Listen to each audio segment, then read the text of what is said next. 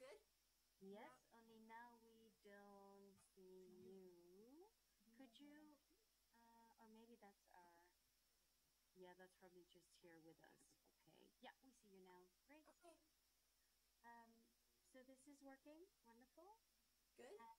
And so the way it's gonna go is one part you will probably miss unless you're also watching the live stream. But you will be introduced by Lua or Ilga. Okay. And then I will give a sign to the people in the war room here that I don't know if you can see, but perhaps it's nice to see. Okay, yes, I see it. And I will give them a cue. They will give Marieke a cue, and she will say, okay, Shannon, we're going live in a minute, and then count down a bit. Okay. And then from that moment on, Marieke will turn off her camera and her sound, and we will be seeing you, well, on the screen, in the audience, and on the live stream. Okay. Okay. What about questions? Are there questions afterwards? Okay. And how will those be handled? Ilga and Lua will be in the room. Okay. Once your presentation is finished, I imagine you will say that, or we'll just see it. We'll switch on their mics, and then you can hear them. Okay. And Lua will be moderating the questions, or will start the questions. And Ilga will also be receiving questions from the online and on-site audience, and she'll repeat them for you. Okay, good. And then it's over at 11, correct? Yes. Okay.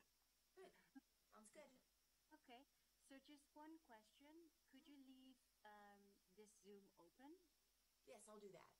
Okay, wonderful. I mean, you can go away for a bit if that's fine, of course. Okay. It would be great if you could tune in just a bit, like say 5 minutes beforehand, and you'll see Marieke, and she'll guide you through it. Okay, sounds good. Great. Well, thanks. Okay. Sure, thank you. Okay. Bye-bye. Bye.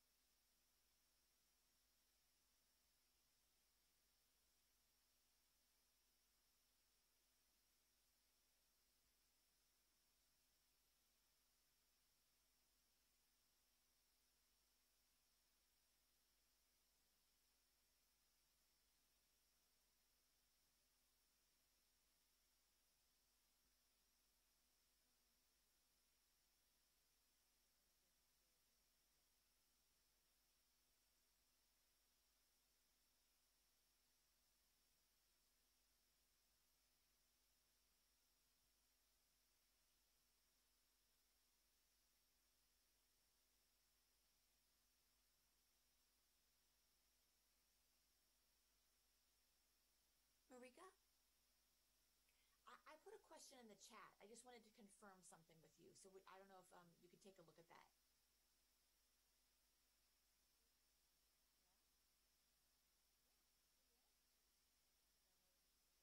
Can you hear me? I can't hear you though.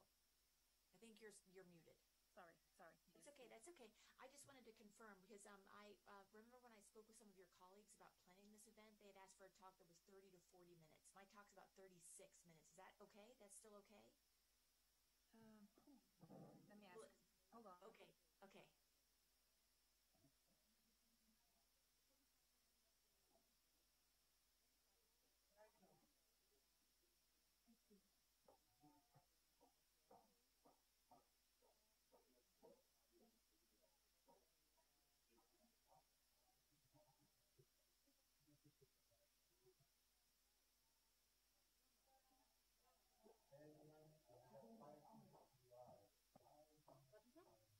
Hi, Shannon.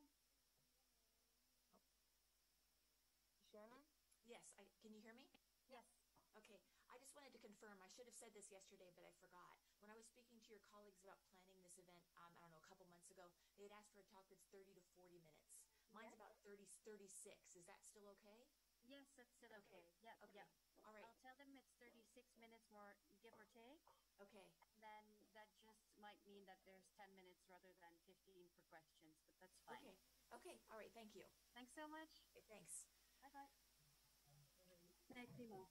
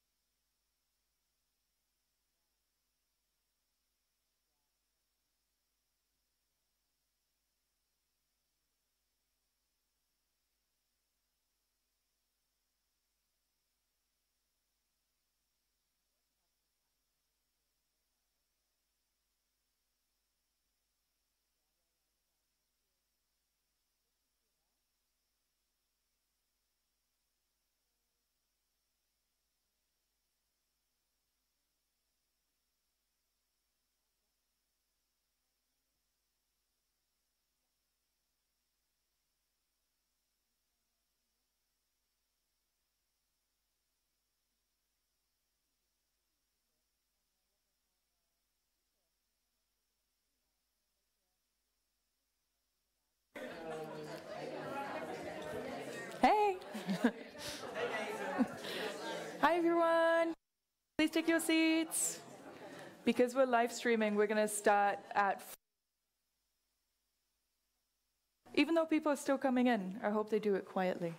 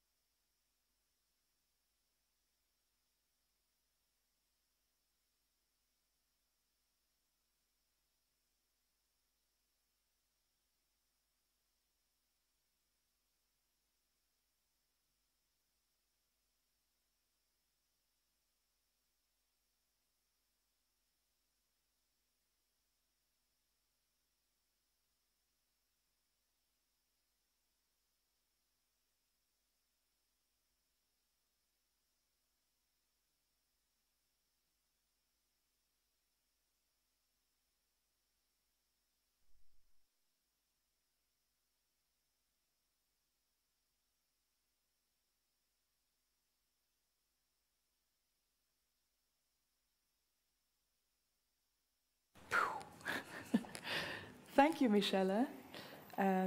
Welcome, everybody, to US There.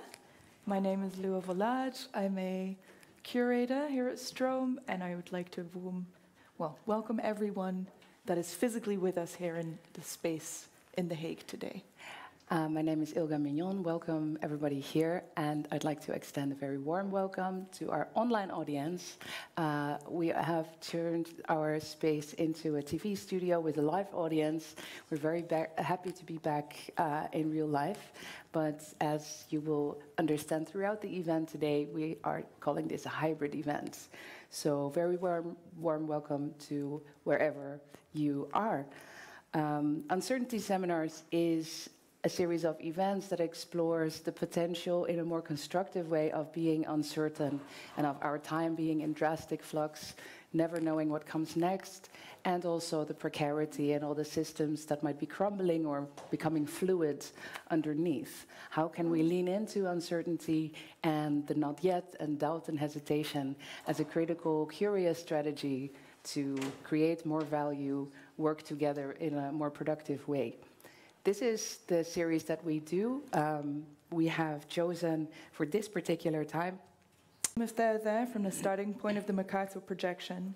Mercator projection is the most common depiction of the globe. On the Mercator projection, the map of the world is flattened into a linear grid, deforming the sizes of continents. Greenland appears about the same size as the whole continent of Africa, when in actuality it's about 14 times as small.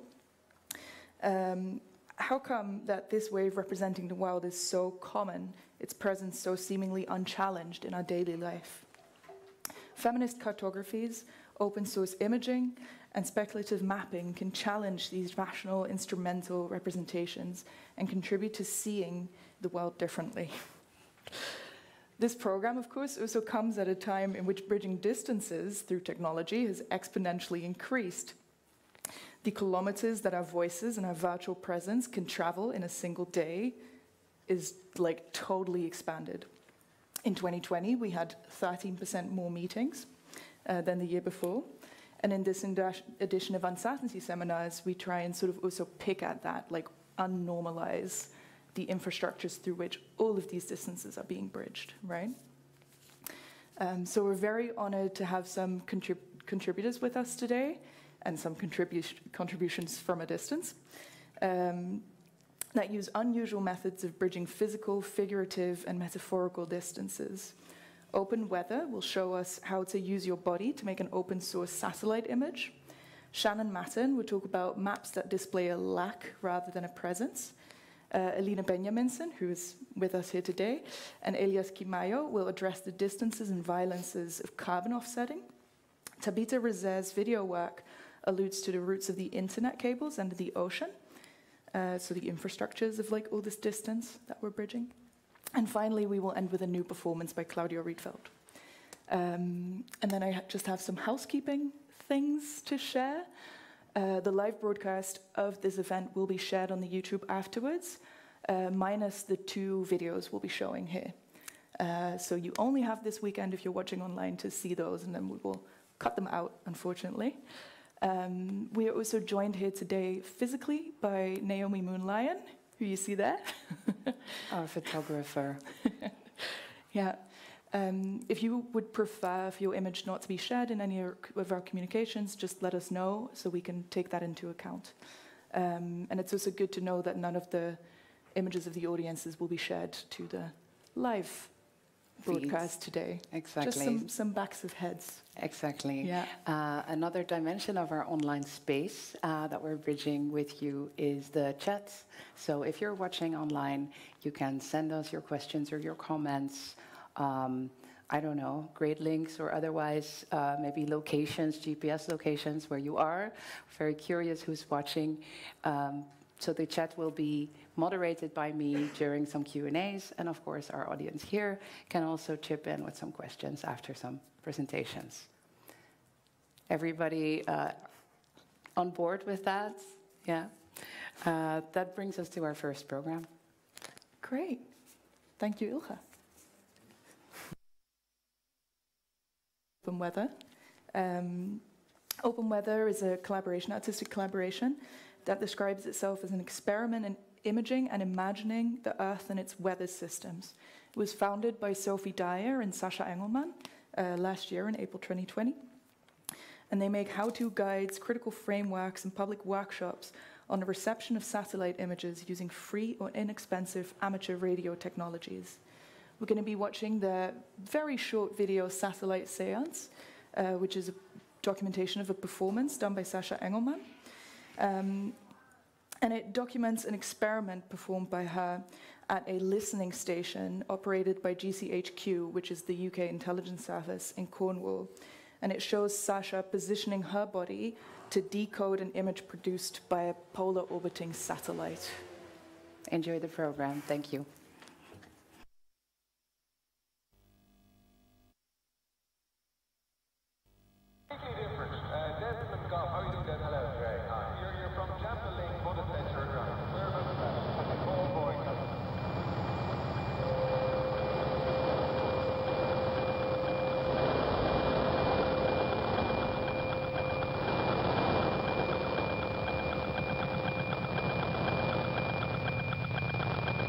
NOAA 19, an orbiting weather satellite, crests the horizon at the cliffs near the town of Bude in Cornwall.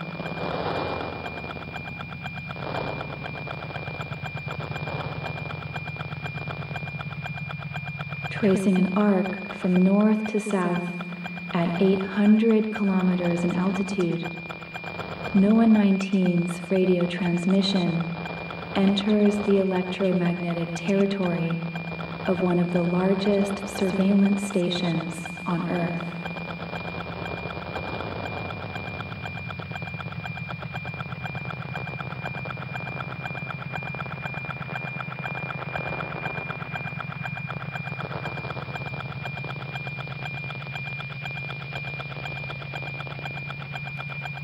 The sound of this transmission carries an image of distant, opaque bodies, past and present events, currents of light and shadow.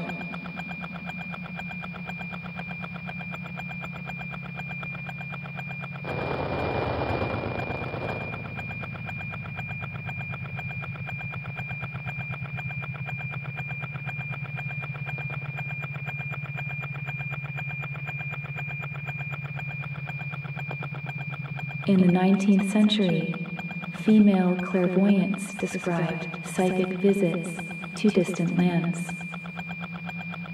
The practices of these women and their network of psychic connectivity was compared to the electric telegraph.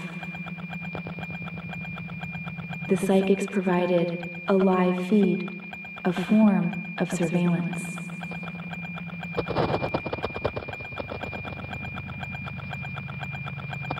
Yet this live information feed, seemingly controlled by male operators, was easily disrupted. The clairvoyant network created new maps, a counter-geography born of the magnetic state. Perhaps they also sent transmissions of political affinity, reaching across spacetimes, a spectral inheritance to which we might listen.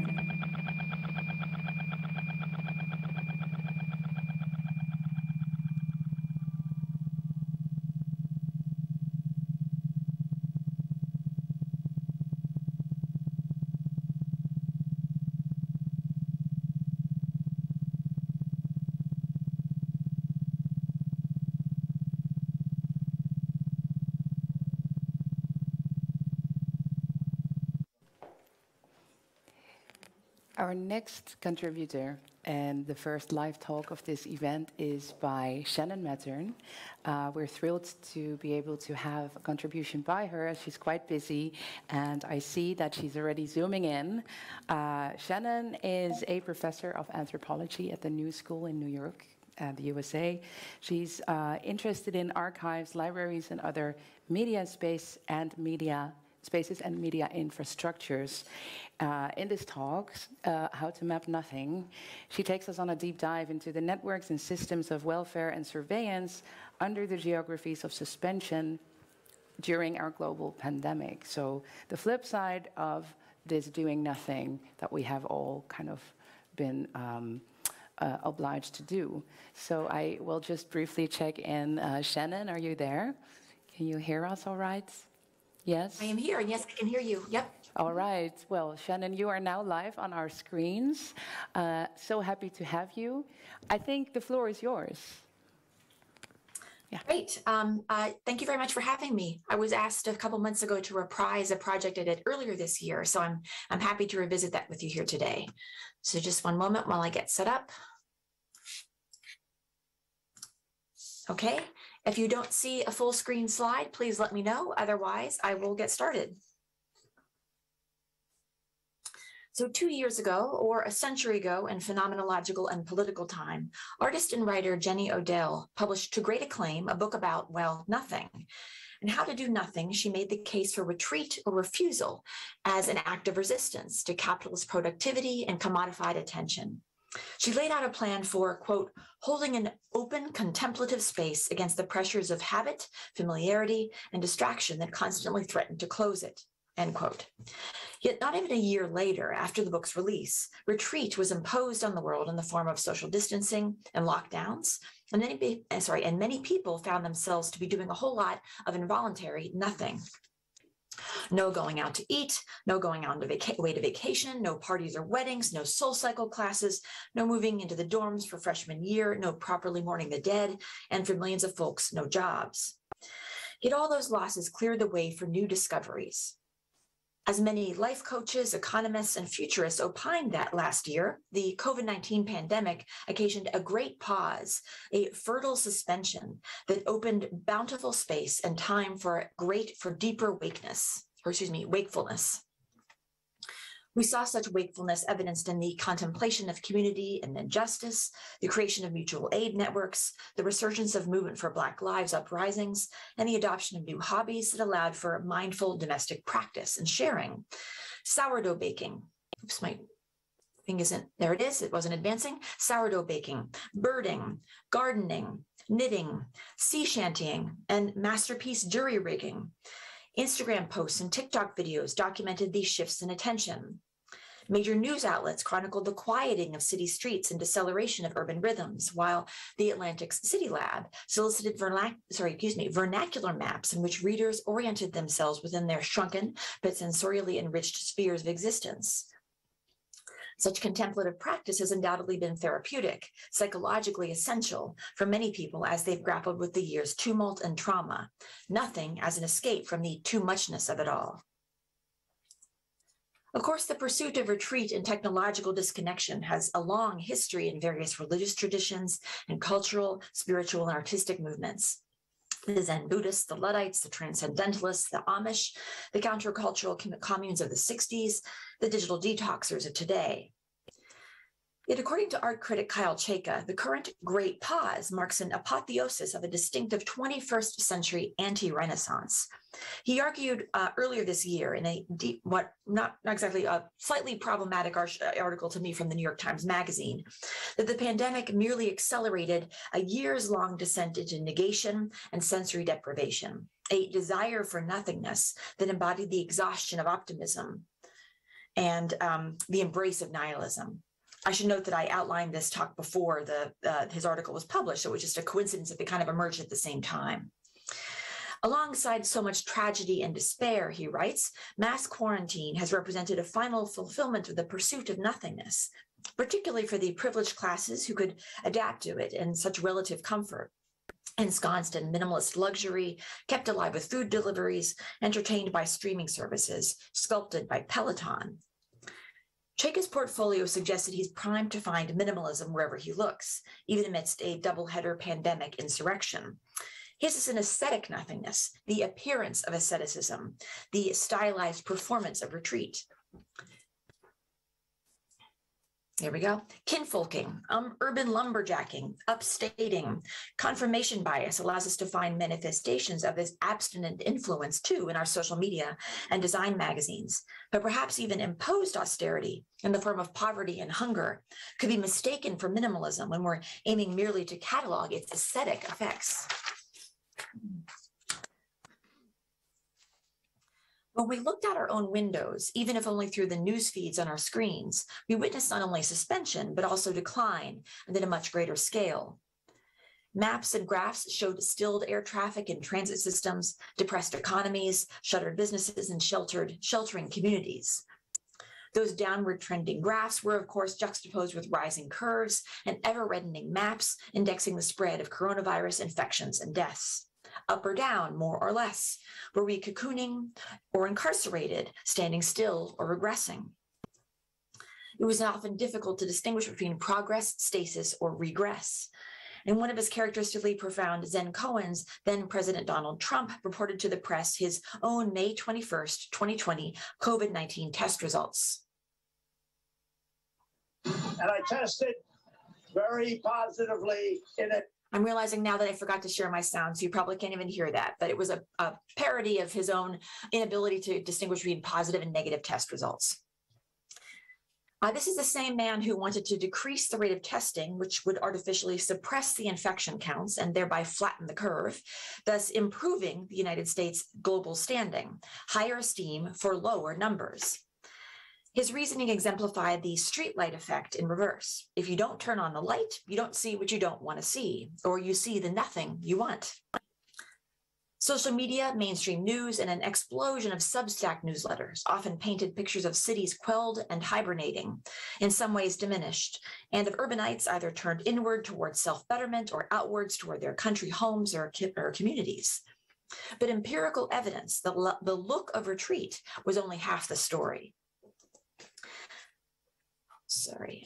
Undergirding these geographies of suspension were networks in furious motion, continual overstimulation, and exhaustive exertion. I think of my doctor and many like her who sold her family apartment, sent her husband and children to live with her in-laws, and moved alone into a tiny studio a block away from the hospital. Sure, she's living the life of sacrifice and asceticism at home, but only because her workdays were a maelstrom of sickness and heartache and crushing responsibility. Consider also the quotidian geographies of the delivery and sanitation workers. There are but a few nodes among many systems of social welfare and management that have historically functioned off the map, either in informal economies or through proprietary infrastructures. We have plenty of maps and data visualizations that trace the macro-scale public health and political economic forces that precipitated the Great Pause, but relatively little to show for all the quiet and clandestine agents that made it possible, all the something anchoring and abetting that nothing, all the pulsing activity powering the pause. So in what follows, I'll examine how maps and other forms of indexical spatial data and technologized modes of perception and planning have registered the ambiguities, contradictions, and inequalities inherent in this geography of suspension, an ostensible pause that instead merely extends and in many ways exacerbates the injustices of our society and the inadequacies, of our ways of thinking about and modeling city life. So for obvious reasons, cartographers and information managers of other varieties have typically had trouble manifesting nothing. Archivists, for instance, have been so busy processing, describing, and preserving their records in their care that they've historically paid relatively little attention to what's not there, all the silences and absences in their collection. Or they've reported to regimes that have actively excluded and erased particular voices with the aim of transforming those subjects into historiographic nothings. Only recently have archivists and theorists and artists of the archive grappled with means of acknowledging and manifesting the gaps in their collections.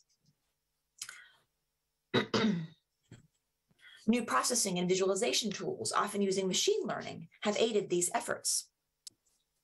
Gabriel Pereira and Bruno Morschi propose that AI is particularly well suited for such self-reflexive analysis because it offers an untrained eye that reveals the inner workings of the system, its tacit operating logics and ideologies.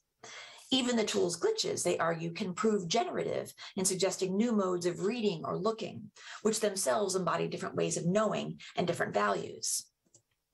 We could draw inspiration from the work that Tim Sherratt and his colleagues have been doing over the past decade to highlight the whiteness of Australian archival collections, or from the Office for Creative Research and Elevator Repair Services 2015 work with the Museum of Modern Art with their metadata. Their performance of this data amplified the overrepresentation of white males in the collection. We might be able to deploy new technologies in registering the presence of figures who've historically been marginalized.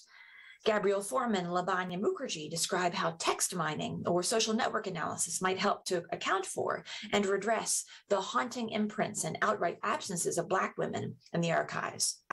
Catherine Nicole Coleman proposes that the Carnegie Museum of Art and Frank Ratche's Studio for Creative Inquiries work with the museum's Teenie Harris Photo Archive, documenting the work of a prominent Black Pittsburgh photojournalist, could offer a benchmark against which to test the biases of training data sets. And I know that a lot of institutions in the Netherlands, including especially the Rijksmuseum, have been doing a lot with data and artificial intelligence. Cartographers, meanwhile, have been grappling with their own epistemological barrens. Medieval and Renaissance map makers famously demarcated the edges of the known world with mythical sea creatures that embody the limits of explorers and map makers' knowledge. As Chet Van Duzer argues, those monsters represented a variety of epistemological orientations. They served as interfaces between the known and the unknown, possible portals to discovery. They were manifestations of a horror vacui, a fear of empty spaces, and their marginal position pushed out to a safe distance on the edge of the map, perhaps even relegating these Freudian monsters to the subconscious. While an unmarked terrain might cultivate disorientation and the dis-ease of unknowing, emptiness is also marshaled as a political tool, as with manifest destiny. If it's empty, why not take it? Post-colonial literary scholar Isabel Hoffmeyer reminds us that the myth of the empty sea, too, is largely a product of European imperialisms and their map-making traditions, in which the sea becomes a blank space across which power can be projected. We might draw a parallel to our contemporary minimalist country house living rooms. What kind of power move is it to live in a Miesian glass box? In the late 18th century, Jean-Baptiste Bourguignon d'Avenil, my French is terrible, please excuse me, marshaled the blank for a different purpose. Known for conducting meticulous research through correspondence and the study of thousands of other maps, he broke from his predecessor's predilection toward filling in the gaps. His vast blank spaces marked what was not yet known, but they were proof of the exactitude of all that was filled in. Let's look to a contemporary example to consider the epistemological and ontological implications of how one chooses to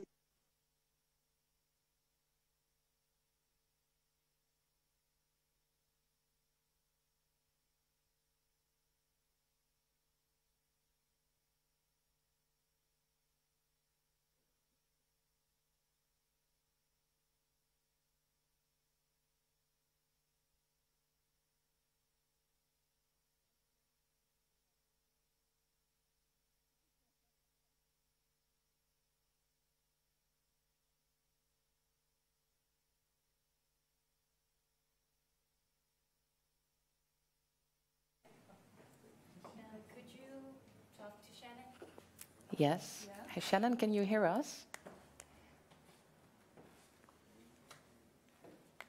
I think we lost you on the image, but and the sound as well.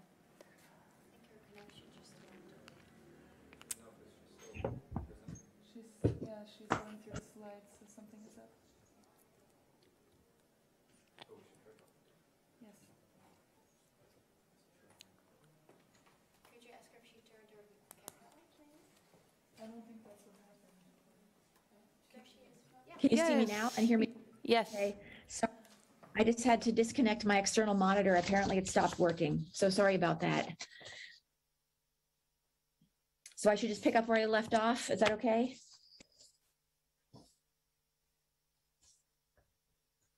I hope this is the right slide for where I am in the paper. So architect and urbanist Paulo Tavares explains, satellite-based surveys have revealed hundreds of pre-Columbian geoglyphs in the region. This is probably where I should be. This is in the Amazon. Because these structures had long been imperceptible on the ground, shrouded by forest vegetation, officials were able to claim the land as terra nullius, that could be rationally domesticated, planned, and re-engineered as a whole. Deforestation programs in the 1970s and 80s were driven by what Brazilian Truth Commission calls a politics of erasure of indigenous peoples. Yet, as in the archives, new evidentiary technologies and techniques, including remote sensing and forensic fossil seed analysis, are revealing the forest topographically hidden and politically erased scripts and structures. They're demonstrating how, in the words of ecologist William Ballet, the forest constitutes a vast archaeological archive. That seemingly pristine terrain and expanse of ostensible nothing is instead, Tavares writes, the product of long-term and complex interactions. I think I'm one slide ahead. Interactions between human collectives, environmental forces, and the agency of other species. Still more recently, we've noted the erasure of particular populations from our pandemic maps and data sets. While in the United States, Black and Indigenous communities have been disproportionately affected by COVID-19, a fact clearly demonstrable in infection and death counts, cities, counties, and states were often underrepresenting or omitting racial data, which made it all but impossible to map out systemic effects.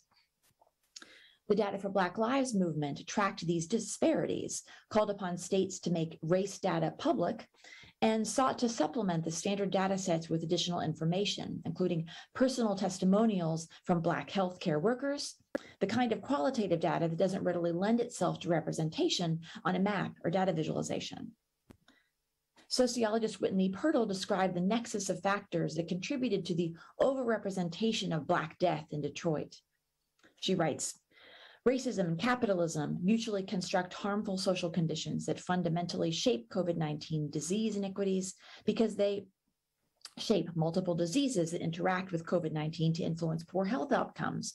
They affect disease outcomes through increasing multiple risk factors for poor people of color, including racial residential segregation, homelessness, and medical bias, and so on.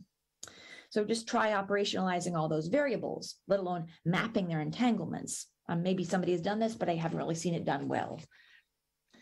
We also have to consider the possibility that such omissions are a conscious choice on behalf of the excluded population. In her study of the Mohawks' struggle for political sovereignty, anthropologist Audra Simpson theorizes various forms of refusal: the refusal to recognize others or to be recognized, the refusal to cede or to retreat when that recognition doesn't come, the refusal to participate or consent, the refusal to reveal particular privileged knowledge, and so forth. Unlike resistance, refusal decenters the state and traditional forms of authority and hierarchy. Without these conventional political structures to push against, one needs to draw a new map. Simpson thus refers to her method as a cartography of refusal that traces overlapping terrains of colonization, elimination, and settlement, the contested boundaries of states and reservations and clans, the contours of community membership and the social networks formed within those communities. That cartography itself could refuse to reveal protected and sacred information, as many indigenous maps and cultural collections do. The past year has encompassed multiple forms of refusal, representing a variety of political orientations. Most visible and egregious, of course, have been conspiracy theorists and extremists' refusals to accept election results or heed public health recommendations. The refusal, or we might say resistance, since it positions itself against the state, has generated telegenic and meme-worthy representation: white supremacist insignias and Confederate flags, marshaled to defend their rights to congregate. Shannon, can you hear us? Sorry. Can I stop you for a second? Your screen share stopped working, I think, with Paulo Tavares. Okay. Let me stop sharing. Sorry about this. We tested it before. No worries. This happens when you're like bridging distances like these. Okay. Yes, there we are. Thank you. I'll let you know. All right. I'll let you know if it stops again. Thank you. Okay, thank you. All right, so I'll just pick up here. So Ruha Benjamin then acknowledges that even the choice to consent, to refuse refusal has disparate repercussions for different demographic groups. You may be wearing a mask for safety and solidarity, she writes, but your Blackness may still be a threat. Black people are not only trying to survive the pandemic, but also the everyday racism of a sick society. In fact, we may endanger ourselves by acting in solidarity with everyone else. So this is about refusing to refuse.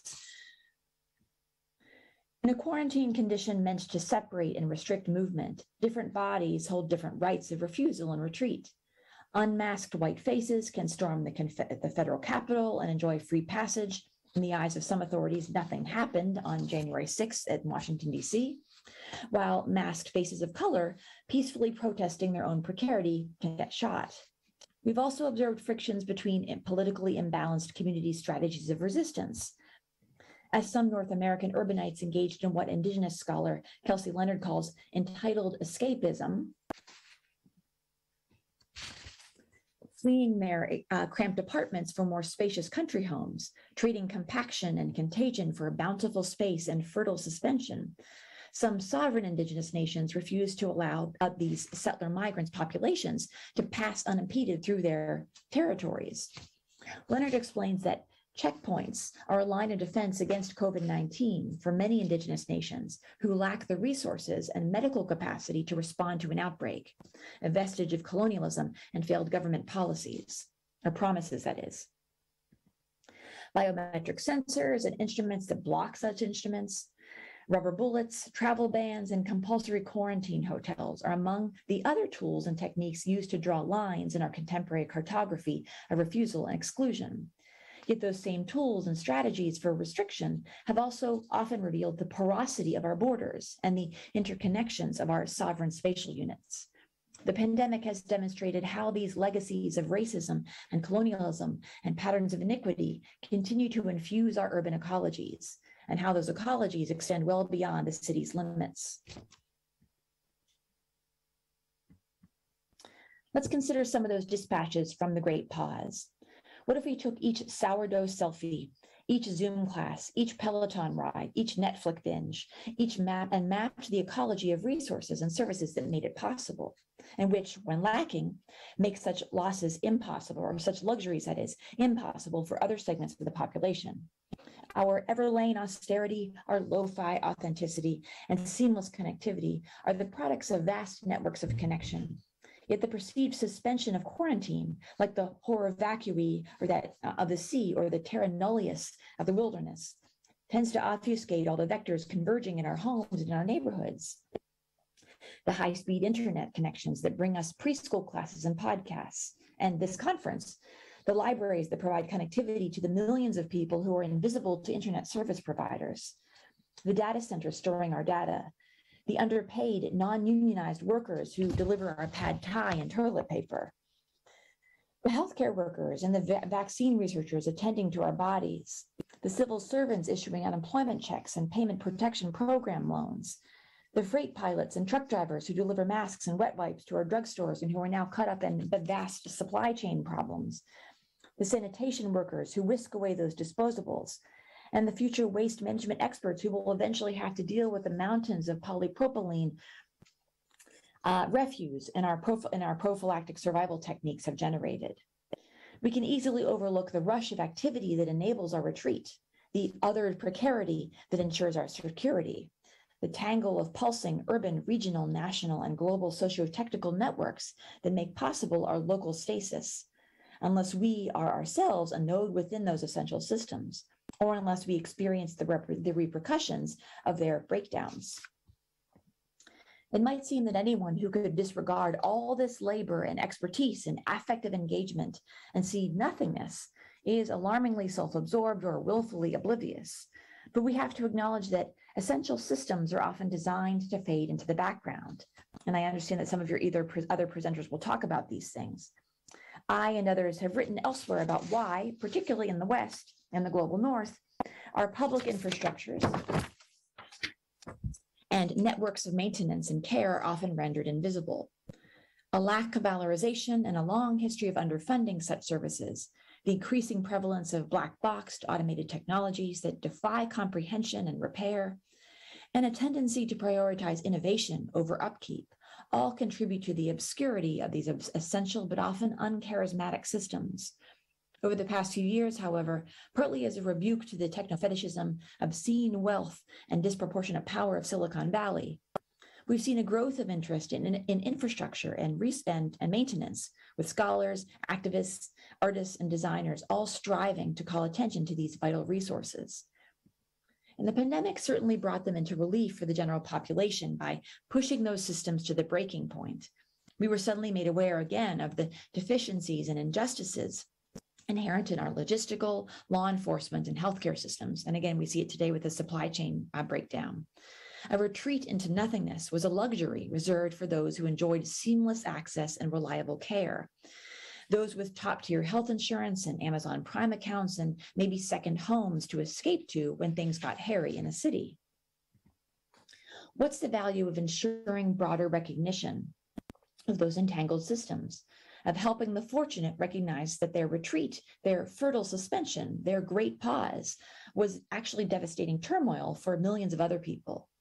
What's the use of pushing urban planners and administrators to appreciate that cities are complex biopolitical and socio-technical ecologies, and that their various moving parts are best thought in tandem and in connection to larger regional and international networks?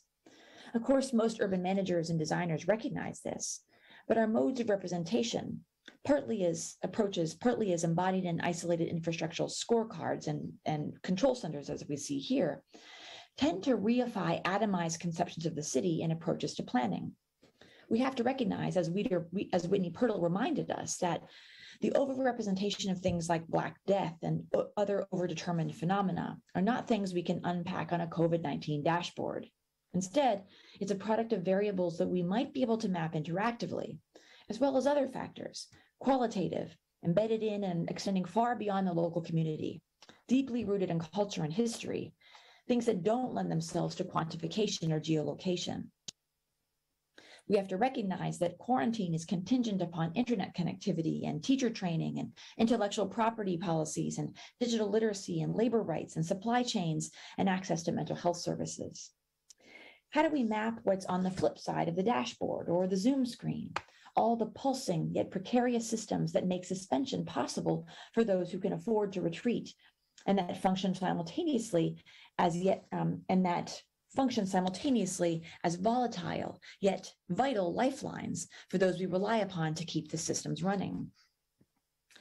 Well, we have to map across scales, linking quantitative and qualitative data generated through a variety of methods and with a range of tools, surveillance cameras and thermal sensors, alongside on-the-ground contact tracing and ethnographic inquiry. Critical race, gender, and trans scholars remind us to account for the biases built into these technologies' operations and the injustices that have historically characterized their deployment. And while we work carefully with the data generated by these new technologies of perception, or given their rampant misuse, choose not to gather data by such means, we can also look to the work of various designers and cartographers who have developed methods for thinking and mapping across systems and scales. Consider Claire Lister, who maps logistical systems, Mason White, who examines the Canadian Arctic in terms of its resources, trade, topography, colonial legacies, Indigenous affairs, and sovereignty, Pierre Bélanger, who maps landscape in relation to colonial, military, and extractive geographies, and André Jacques and Ivan Manuera's trans-scalar architecture of COVID-19, a project that, when it was released in April, indexed in real time how the pandemic has reshaped our world, our ways of perceiving it, and how we inhabit it. Several decades of work in feminist geography also teach us how to trace informal networks of exchange and care, how to take into consideration embodied and emotional aspects of urban experience, how to attend to social differences and intersectional identities, and how to recognize the limitations of GIS-based cartography itself. In a recent State of the Field review, Mariana Pavlovskaya notes that feminist GIS commonly incorporates variables like access to childcare or domestic services or solidarity economies that are typically of disproportionate concern to women and in a pandemic are of critical importance to everyone. In accordance with the basic principles of feminist epistemology, feminist GIS emphasizes collaborative cartography, in which those represented on the map contribute to their own cartographic representation. And it combines quantitative data with spatial data derived from other sources, in-depth interviews, participant observation, photographs, diaries, sketch maps, ethnographic fieldwork, and so forth. Using activity diaries created by her research collaborators, Meipo Kwan has mapped daily space-time paths of women from different demographic sectors in order to better understand the relationships between their mobility, their access to city resources, and their employment status. Such body mapping, she finds, better accommodates the considerable spatial variations in women's accessibility patterns and the fact that their daily motion is less likely to be tied to a single fixed reference point, either the home or the office. It also, I would add, allows researchers and planners to assess particular affective dimensions of urbanites' spatial practices. Embodied mapping could offer insights into desire lines, the paths people carve through the city that might not align with standard transit routes and pedestrian conduits. By developing imaginative methods and by creatively merging quantitative and qualitative and other non-standard spatial data sets, Pavlovskaya explains, feminist geographers construct geographic stories that the official data sources do not and or cannot tell. Once placed within urban space, those crucial spatial practices and experiences become ontologically and politically important, despite being made invisible to standard statistics. Through her work to map global solidarity economies, worker co-ops, co-housing communities, community land trusts, care work and barter networks, barter networks, credit unions, participatory budgeting, and so forth, Pavlovskaya saw how maps can serve as tools for social transformation. They can, quote, produce worlds instead of simply reflecting them. Such hope is drastically needed in a time of global, national, and urban rebuilding.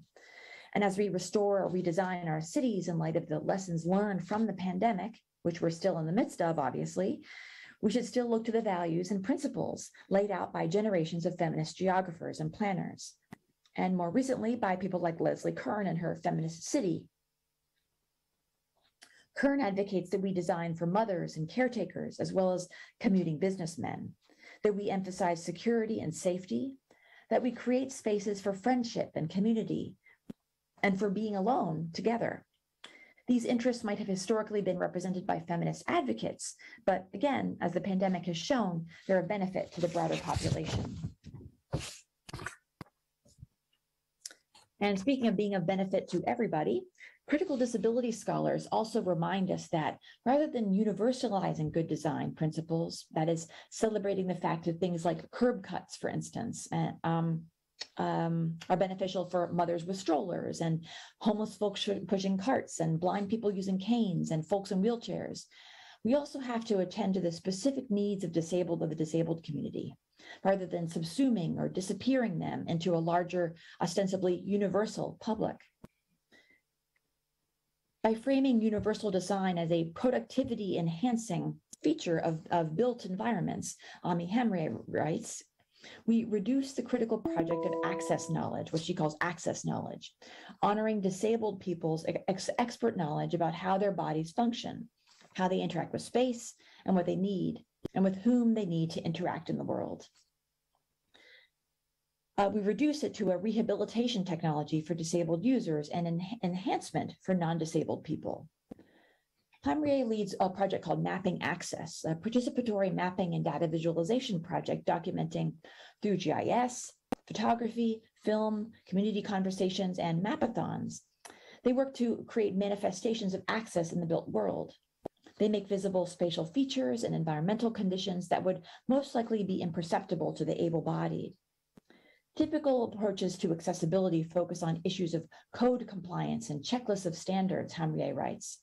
Mapping access recognizes users' access knowledge and infuses universal design methods with intersectionality and disability justice to create new standards for inclusive design. Kimaiyo also reminds us that our virtually distributed pandemic condition, which some of us regard as a temporary purgatory or a portal to nothingness, is actually a familiar and vibrant experience for disabled people who, she says, have long used remote access as a method for organizing pleasure and kinship. This experience and expertise, too, should be recognized and represented in our COVID cartography and in the post-pandemic worlds that we build. At the same time, we have to acknowledge that recognition and representation are yet not universally sought after achievements.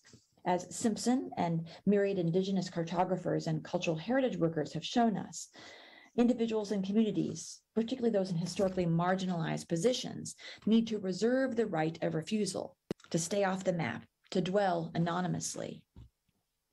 One needn't have their location tracked and data scraped to be transformed into a cartographic data body or a dashboard data point in order to enjoy a city that respects their dignity. Nothingness, for all its presumed vacuity, is a multifaceted thing. It embodies ways of knowing. It has an ontological agency and politics. It has degrees and dimensions. A map of nothing simultaneously demonstrates that an experiential nothingness depends upon a robust ecology of some things to enable its occurrence.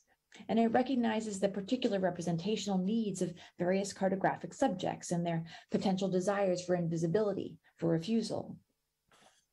To close, let's explore two recent mapping projects that refract these facets of nothingness. First, Feral Atlas is a collaboratively created interactive map of the ecological worlds of the Anthropocene and their feral reactions to human intervention. Over 100 scholars and artists map out the entanglements of agents, including plastic bags, Dutch elm disease, rats, and banana fungicides. Theirs is a sort of anti or feral dashboard that allows deep dives into particular niche topics guided by subject experts, while intentionally and productively overwhelming us with its sheer size and scope. Its graphics, texts, and impressionistic videos aren't meant to provide a bird's eye view or a comprehensive system diagram.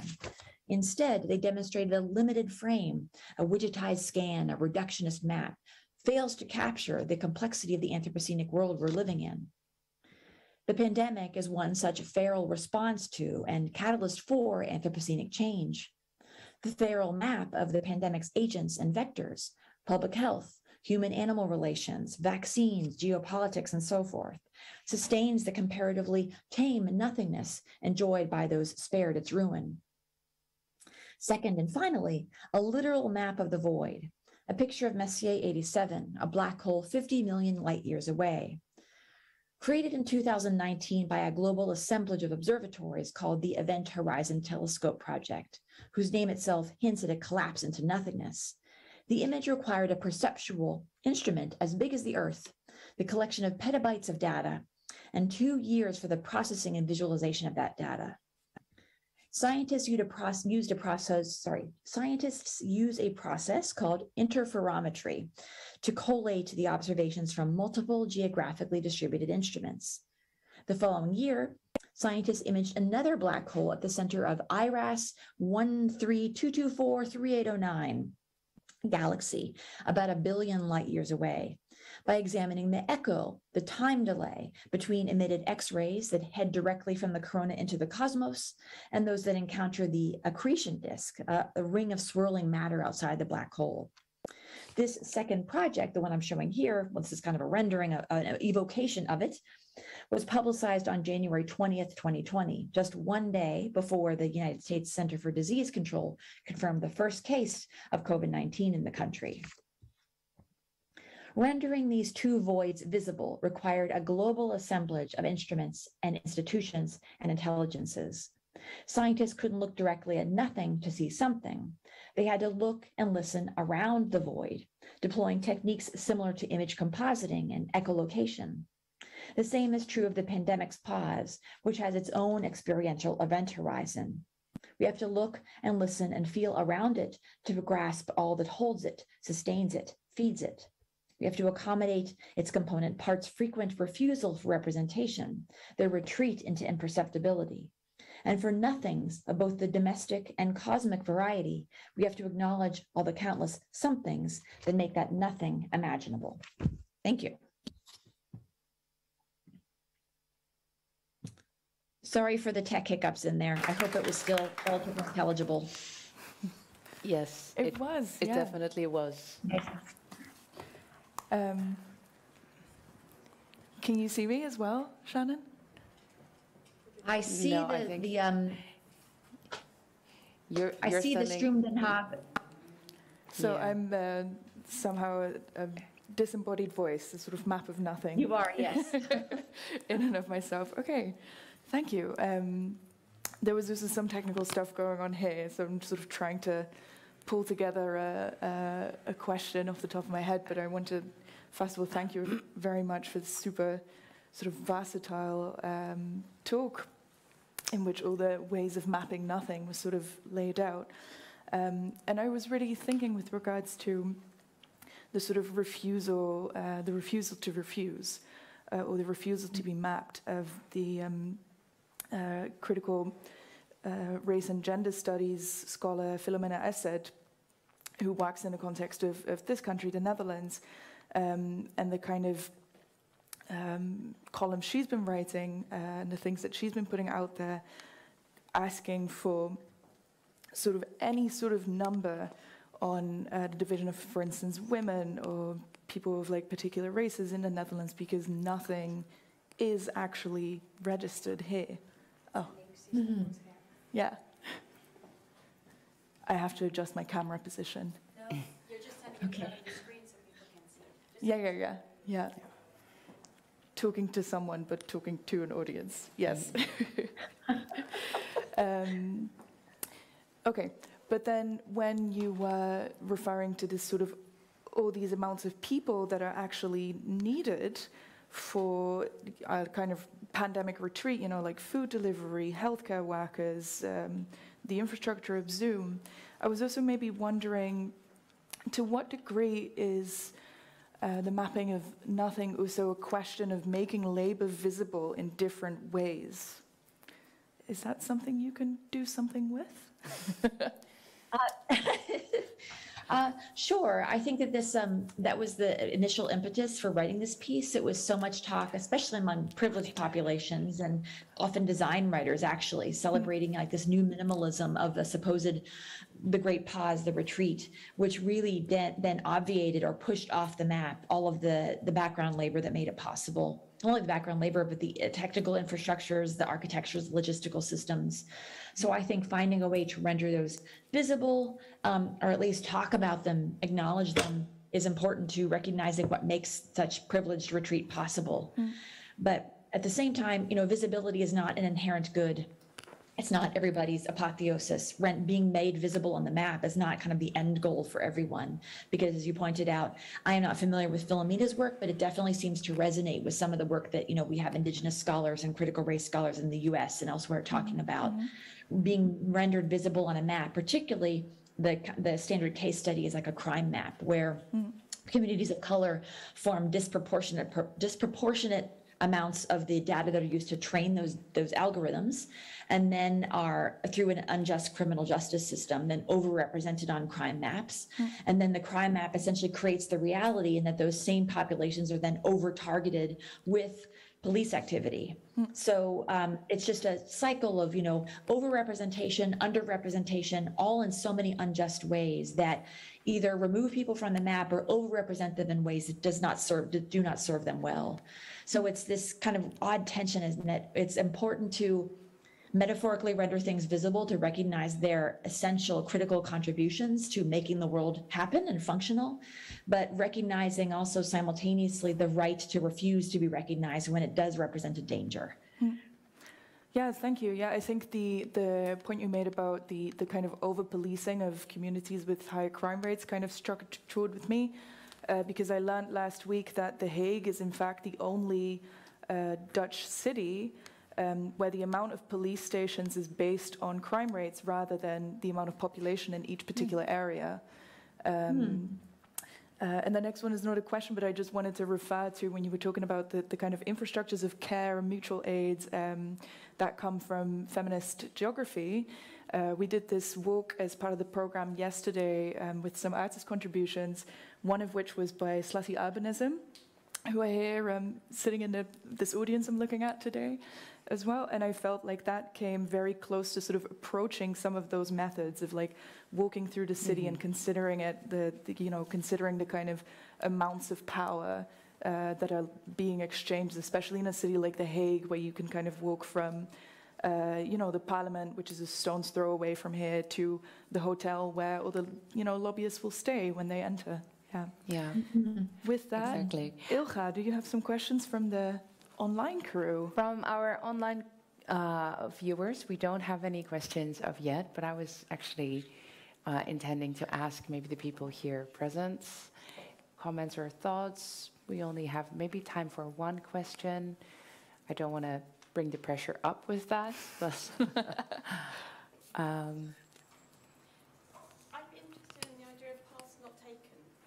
Don't know if my voice could be heard. Can you repeat your question? So I was just aware during lockdown of we have a friend who has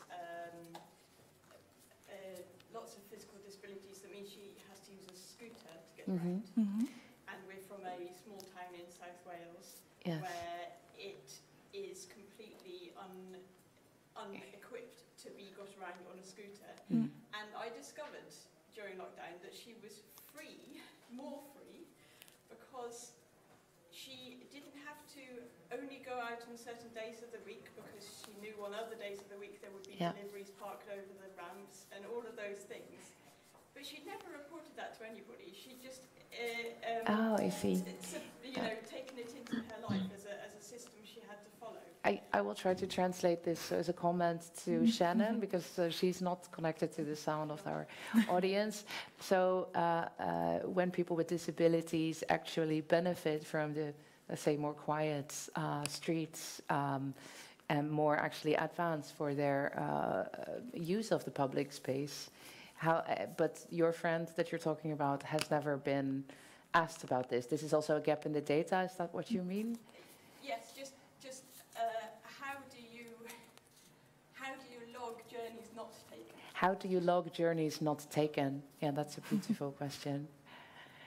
Oh, that's a great question.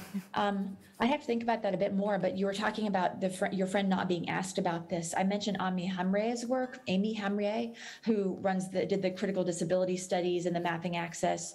They actually have been doing for the past several months a project called Remote Access Archive, where they're specifically asking disabled community to talk about their experiences of access, inaccess, the way they have kind of fruitfully used technologies to cultivate community, where they have been excluded from certain experiences, really how the pandemic and its reshaped conditions have either highlighted the fact that they've had to have compensatory behaviors for their entire existence, or kind of universalized practices of remote access that they have used for years, or created kind of systems of exclusion or injustice. So I would encourage your colleague or your friend to look up this remote access archive, because I know that they're actively seeking for disabled community members to share their stories. Yeah, that's fantastic. I think that also brings us to the end of our little roundup moment, because we're on a tight ship, and I believe that so is Shannon, who is super busy. I'm so happy that you were joining us today. Regardless of your busy schedule. And for everybody else, this talk will be online for longer, so you can tap back into some of the sources that Shannon shared. Thank you very much for having me. Have a great rest of the conference. I'll tune in through the stream. Thank you so much, Shannon Mattern. Thank you. Thank you.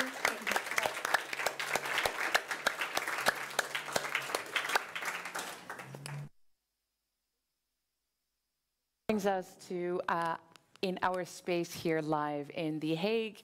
Everybody seated here is having a break. We'll have a 15-minute intermission, so can have a drink, find a restroom. Our online audience is served with some great videos that we selected through an open call the recent graduates and students from the Royal Academy of Arts in The Hague. And the next two program elements, the videos you'll see if you're watching on YouTube on our live stream, are Christina Lavosi. The title is "And It Seems to Me Like the End of an Era," and second, Petra Eros with Terraforming. So everybody who's not here can watch that on museum nights this evening. Enjoy.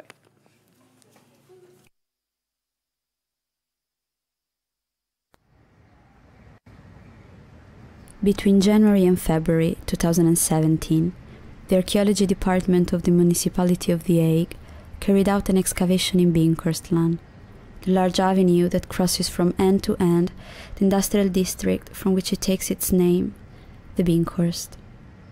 Precisely here, a new tunnel in construction, the Rotterdam-Sebaan, will emerge from underground. Digging in this main road, a wooden wagon wheel has come to light. It has been found at the bottom of a well, dated at the turn of the 17th century. It served as a foundation for the brick's casing.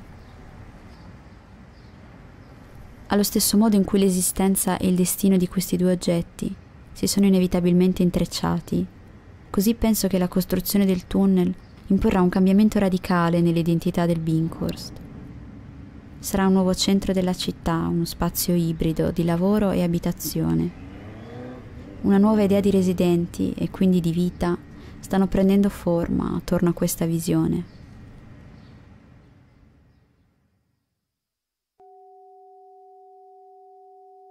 If I imagine myself having unearthed this wheel from underground, I guess that from there, solidly stuck to the bricks, it would have been suggesting me a significant evidence. At one point of its existence, someone decided it was no longer required to fulfill its natural function of movement. From that moment on, and in that precise space, the act of mobility was not a priority anymore. By fixing it to the well, it has been made sedentary, part of a settled structure with the aim of permanently and constantly provide resources. What happened around this space? Has life changed together with the wheel? In 1919, a caravan camp was established in Binkhorstlaan, next to the railway and right in front of the building that housed the PTT Central Warehouse, the former Dutch post office. This building is today called Bink 36, and it hosts almost 200 startups and businesses. Back then, the municipal executive, pushed by the Caravan Act of 1919, decided to gather more than 100 families, mostly of Roma and Sinti communities, in this strip of land. A lot of complaints came from the railway and the PTT, which strongly opposed the settlement. In addition to the mobile homes, wooden structures were built and canvas tents were set up. In 1925, the caravan camp was dismantled, with a plan to build a new one in Waldorpstraat, in the middle of La Quartier. Mentre scopro tutto questo, un pensiero mi echeggia per la testa, e il continuo tentativo di appiattire e inglobare ogni diversa forma di vita a quella più appropriata. Legare la propria esistenza alla mobilità e a una casa senza fondamenta è visto soltanto come una forma indesiderabile di vita. Di questo campo nessuna traccia è rimasta al Binkhorst, e forse soltanto nel vicino cimitero di St. Barbara che qualcosa persiste di questo passato.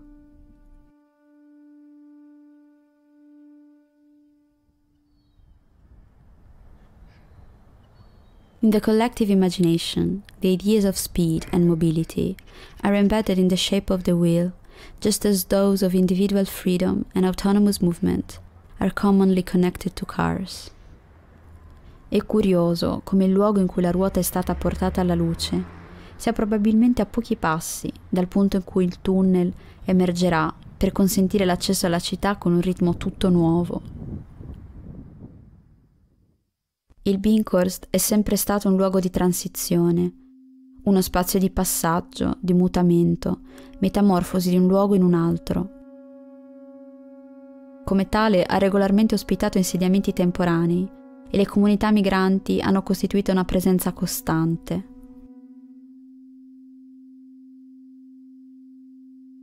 Guardando indietro alla storia e al passato recente di questo quartiere industriale, pare abbastanza superfluo spiegarne la ragione. Sembra quasi di vedere ancora i fumi raschiare l'aria e il rumore avvolgere ogni cosa. In 1995, the municipality of The Hague approved the temporary establishment of an asylum seeker center. I find quite curious that this was again in a former PTT office, on the bank of the Trekvliet Canal.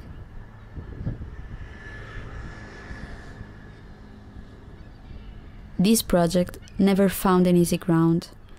On March the 31st, 1994, in the town hall, a Binkhorst Residence Committee was held to discuss about the disposal of the center and the concerns of the neighbors.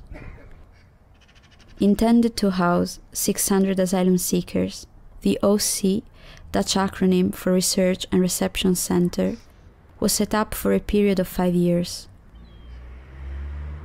The municipality, being responsible for the provision of an adequate education for the children in the center, decided to build an emergency school.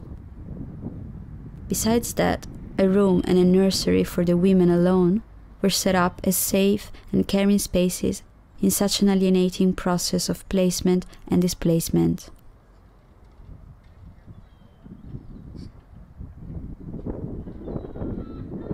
Closed around the beginning of 2000, after undergoing several structural changes, the building has been destined to exclusive residential purpose. Renamed Uniblock, it has been provided of 100 new houses, developed with the idea of the DIY homes. Looking at the future, a well-designed future of the Binkhorst, a fracture in the historical pattern comes out, and it looks to me like the end of an era. Pianificare la costruzione di 5.000 nuove case, imporre un modello progettuale così invasivo a una città, significa rifiutare, almeno come ambizione, qualsiasi casualità di un'esistenza transitoria. Significa promuovere uno stile di vita sedentario. E se anche la temporaneità e il transitare faranno ancora parte di questa nuova vita del Binkhorst, e se forse lo saranno soltanto in una forma stabilita, predisposta per soggetti scrupolosamente definiti.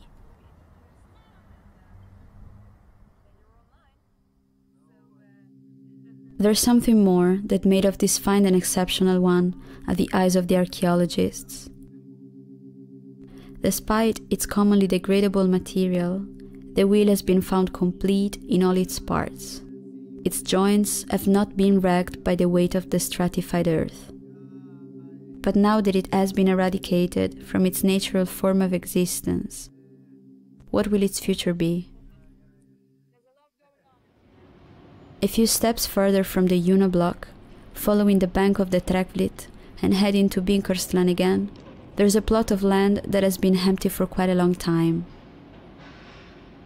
In 2016, the property developer AM completed a project named Global Village. Composed of 30 precast residential units, it's a temporary housing for status holders. Initially meant to host 120 people, this number has been halved to 60 due to the inadequacy of the spaces and materials.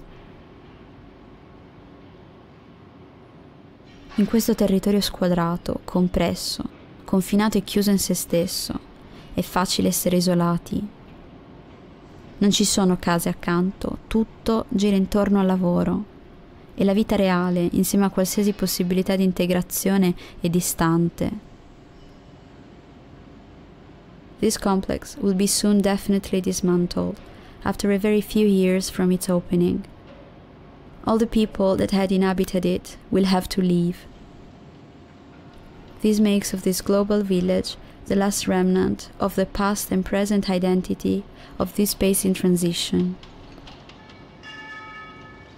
La sua effimera materialità avrà a quel punto seguito il suo corso, ma una volta esaurito, che ne sarà dei suoi resti, dei suoi occupanti?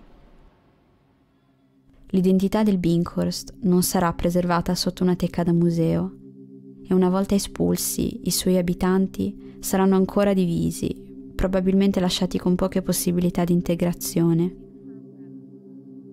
Mentre tutto intorno al Binkhorst, un confine ideale inizia a elevarsi.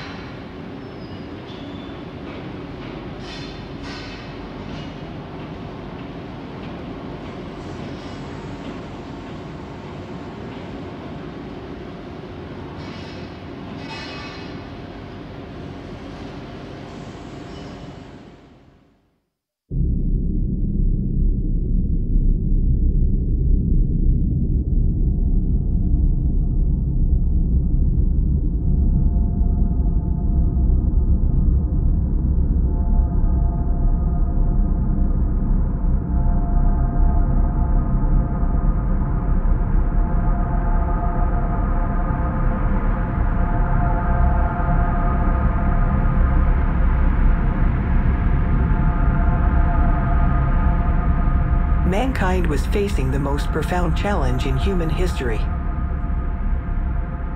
The predominant school of thought had led us to believe that an economy without growth was an impossibility, and the only means of achieving development was through economic growth. The old world was dying.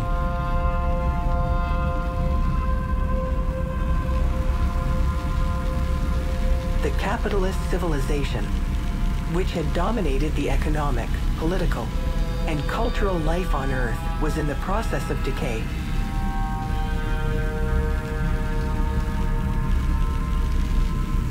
The multiplicity of crises had stripped capitalism naked.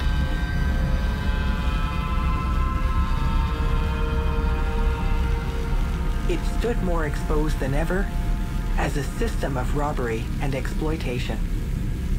The limits of nature, overwhelmed by its expansion and processes of accumulation, were increasingly evident and its transgression unsustainable.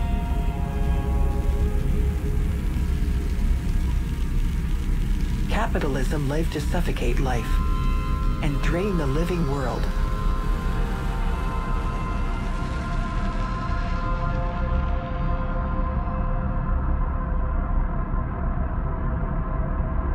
Extractivism, the process of extracting natural resources from the earth to sell on the world market, was being deeply rooted in the hegemonic order of global capitalism. Due to the scale extraction took place, in order to sustain the ever-growing global demand, non-renewable resources had become scarce, while renewable resources were becoming non-renewable.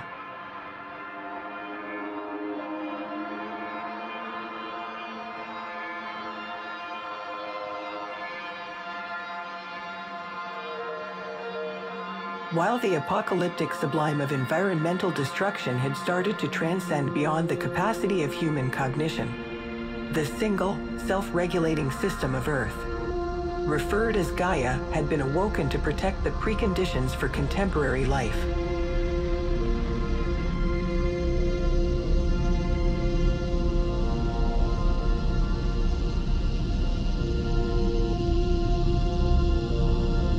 Earth was polarized into destructive and preservative forces. As the equilibrium had been exponentially destabilized by terraforming, Gaia structurally adapted to reinstate balance through evolving the physical and chemical components of the environment. These altered conditions of life solely grants habitability to mutualism, a beneficial formulation of relationship between micro and macrocosms, while eliminates any form of parasitism, the exploitative manner of coexistence.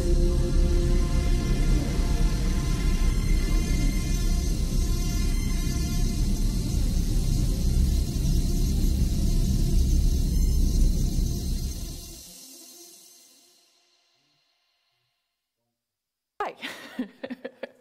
Welcome back, everybody. I'm very happy to introduce our next guest. Our next guests, I should say. One of us is joining us here. The other one is at a distance, joining us live from his home in Kenya. Eline Benjaminsen is the one that's with us here now. She's an artist living and working in The Hague, and she works with photographic follow-the-money narratives that combine print, video, and text, creating multimedia installations.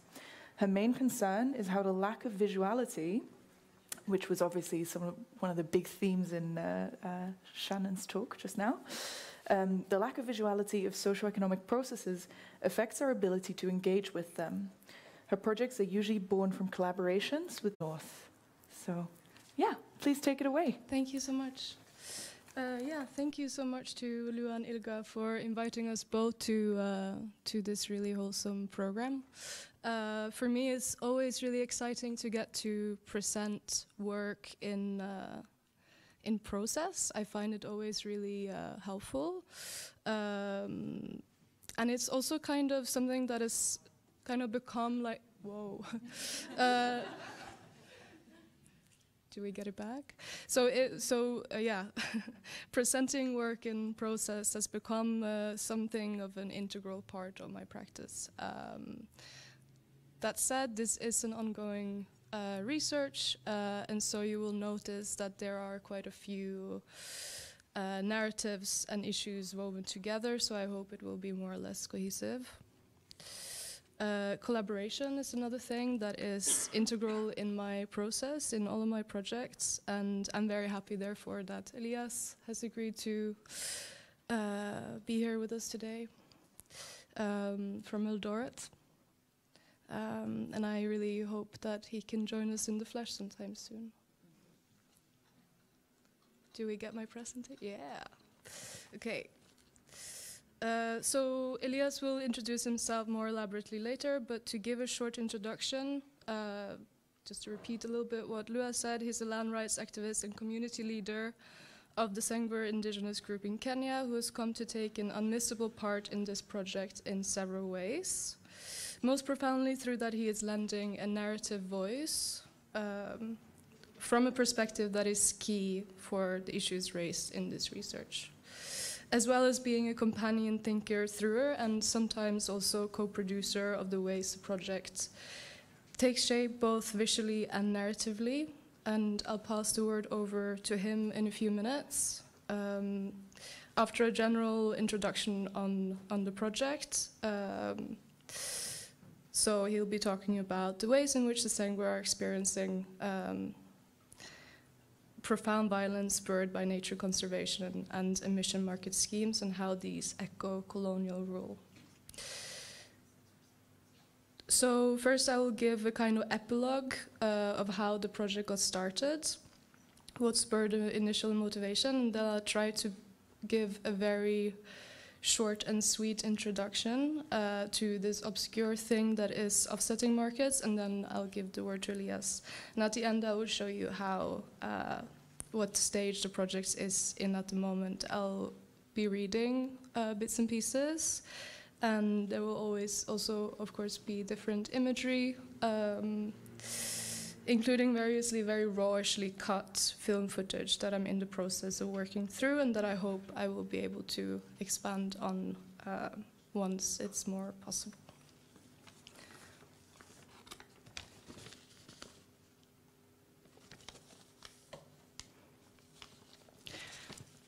I had a farm in Africa at the foot of the Ngong Hills. So begins the novel Out of Africa by Danish writer Karen Blixen.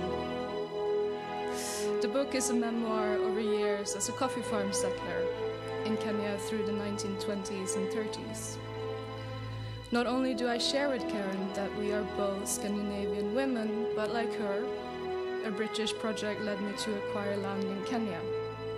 You see, only some 30 kilometers away from the district southwest from Nairobi that came to be named after the Baroness, that's the Karen district. Some hundreds of acres of land is managed through a firm with offices in London, and on that land many seedlings of trees have been planted in recent years, and one of those trees I paid €11.25 to have planted. This purchase came with a certificate that acknowledges that I offset 1 ton of CO2 by financing the planting of this one tree in the Great Rift Valley. As I obsessed about the scope of the scalar geographical material distances between an amount of carbon that more or less equals a return flight between the north and south of Europe, and the years, if not decades long, continuous photosynthesis of a tree being planted in another continent, another perhaps more important set of questions emerged. Who would plant this tree? On what land? The Great Rift Valley is a massive area that cuts through the whole country. Could the planting of this tree be viewed as an occupation of land unknown to me? It further occurred to me that this document that I received, the certificate, may in fact be the product. How certain can I claim that I am 1 ton of carbon lighter, and what implications does that ambiguity have in the increasingly more commonplace scenario of corporations, even governments, using reforestation and forest conservation programs as carbon mitigation to claim green practices? You see here the area of the tree planting project that I invested in.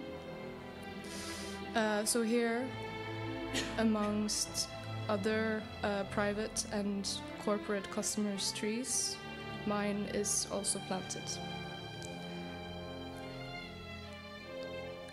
I have a tree in Africa, close to the Ngong Hills. 2 decades after Blixen left her settler farm to move back to Copenhagen, this area was the scene of a genocide spurred by an uprising against the imperial powers and caused by disputes over land. The Kikuyu people, the largest ethnic group in Kenya, fought for re-access to land that settler occupation had denied them. This is known as the Mau Mau uprising. The backlash that followed from the British colonist powers would see an estimate of 1.5 million Kikuyu members pass through concentration labor camps, masked as civilization projects that would cost possibly 100,000 of lives.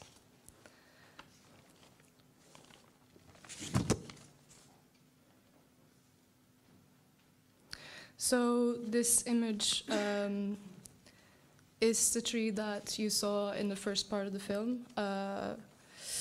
It's one of the trees that I was told was planted at approximately the time when I purchased the carbon credit. The material that I'm showing you is collected in February 2020, so it might have grown a little bit by that time, but since that time. But you can see down here, of course, it's a little bit too tiny for you to see, but it's measured, it's captioned by the carbon stock. So, but I'll go through these images later on. I'll explain a bit more. So this obscure purchase and my curiosity towards it forms the original entry point for this project.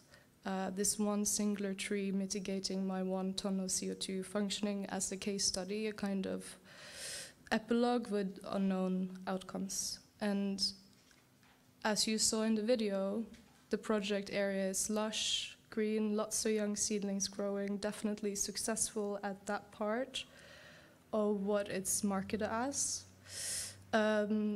This forest is guarded private property, and people living adjacent to it are not allowed to use it for livelihood purposes. So far, it's proven rather difficult to get in touch with people living nearby who were not working for the project. So I can't say much about the social impact of this project in particular at this time, but I do still find it reasonable to mention that there are a large and growing number of accounts of projects similar to this one, both in Kenya, in other East African countries, as well as globally, where what we see is that when an area becomes a conservation or reforestation location, it heavily inflicts on people's livelihoods, as they are ultimately banned from using land that they previously have depended on. So these types of offset initiatives are, as to paraphrase activist and researcher Jutta Kill, they're being advanced rapidly in spite of an impressive track record of failure. And she also talks about how this type of projects reveals capital's false consideration for some type of high concentration value nature that can be translated into its production system through green economy schemes. Like we hear about natural accounting, ecosystem services, offsetting, clean development, and these terms are vague and rather obscure. And as she also says, subject to pick and choose interpretations by vested interests. And in not too few cases, we hear about grave human rights violations relating to their implementation, which is something Elias will talk more about later.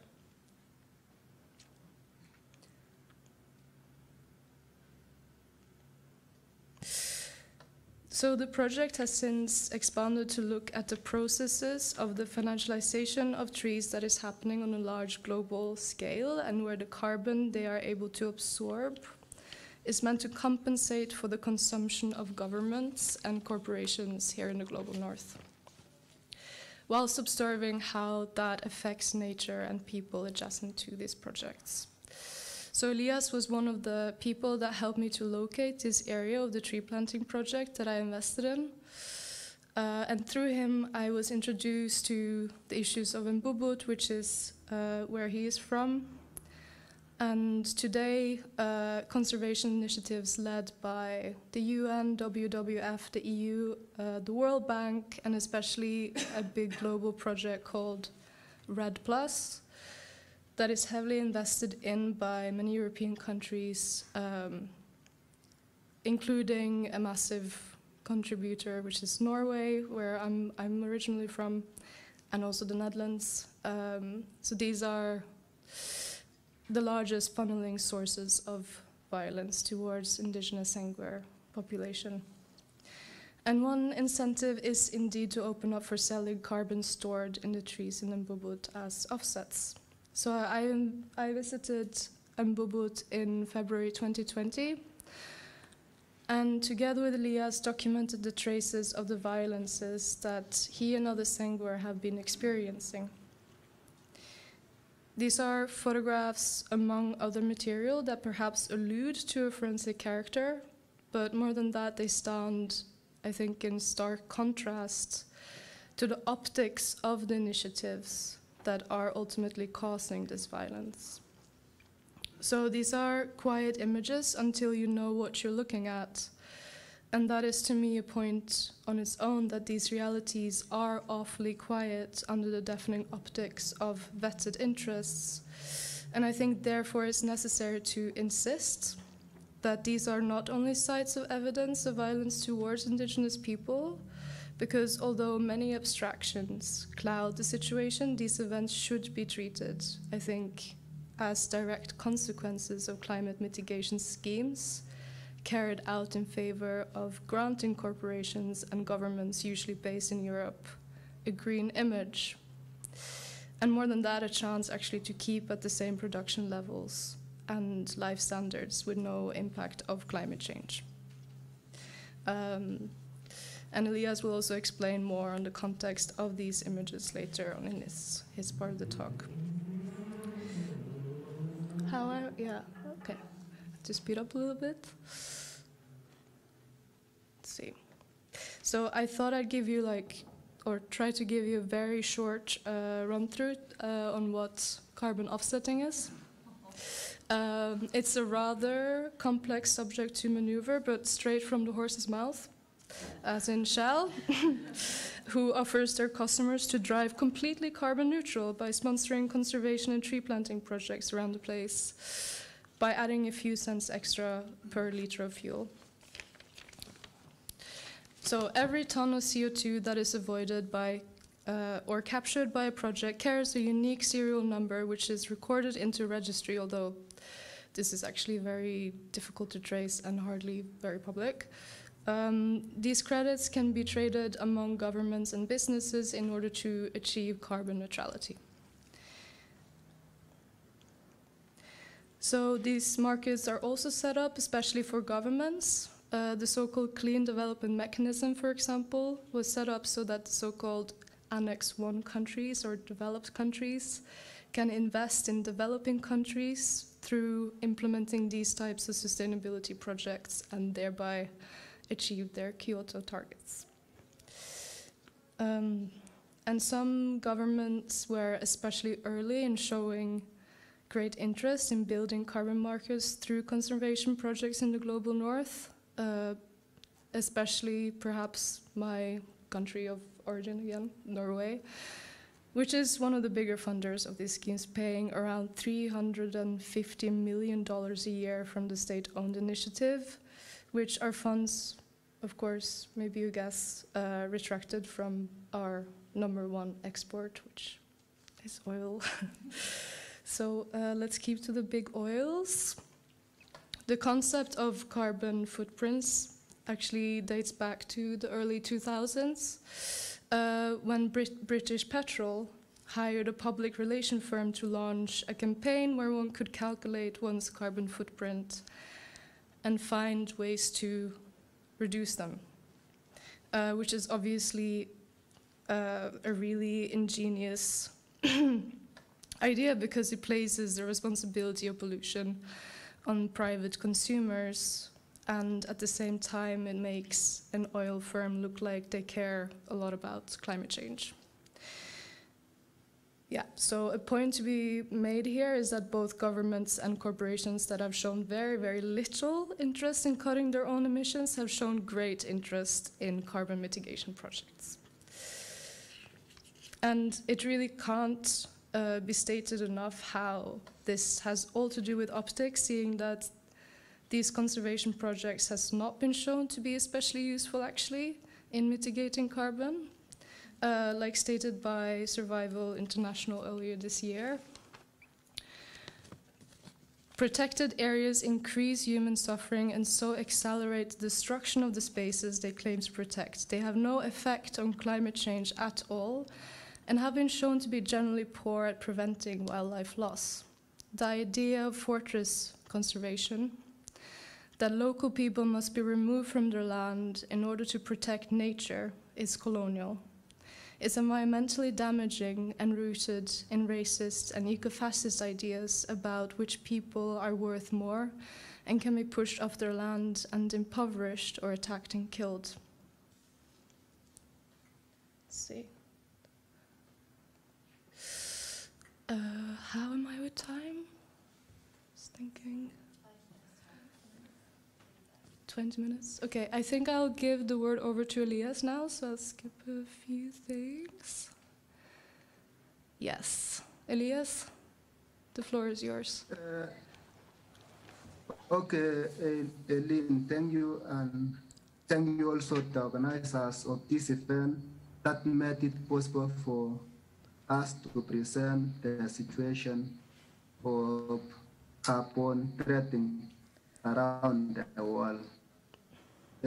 As I was introduced as Elias Kimaiyo from Indigenous Ngwer community who have been living in neighborhood forest and still living up to the moment. So first of all, I would like to take you through that who are Ngwer people and their way of life. So, and I'll start by who are the Sengwer people. Sengwer is an ethnic minority forest indigenous people whose traditional lifestyle characterized by hunting and gathering, beekeeping, blacksmith,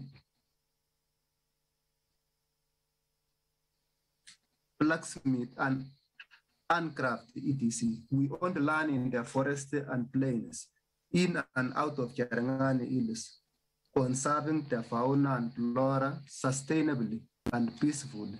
This is how Sengwer used to live. They own the land in plains and up the hills, and using it sustainably. We have scattered population of that 3,170 in 2009 population and housing census report.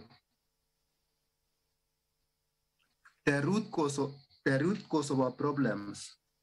Kenya became British colony in 1895, leading to forceful evictions and displacement of members of our community from our ancestral lands in their plains to settle white farmers.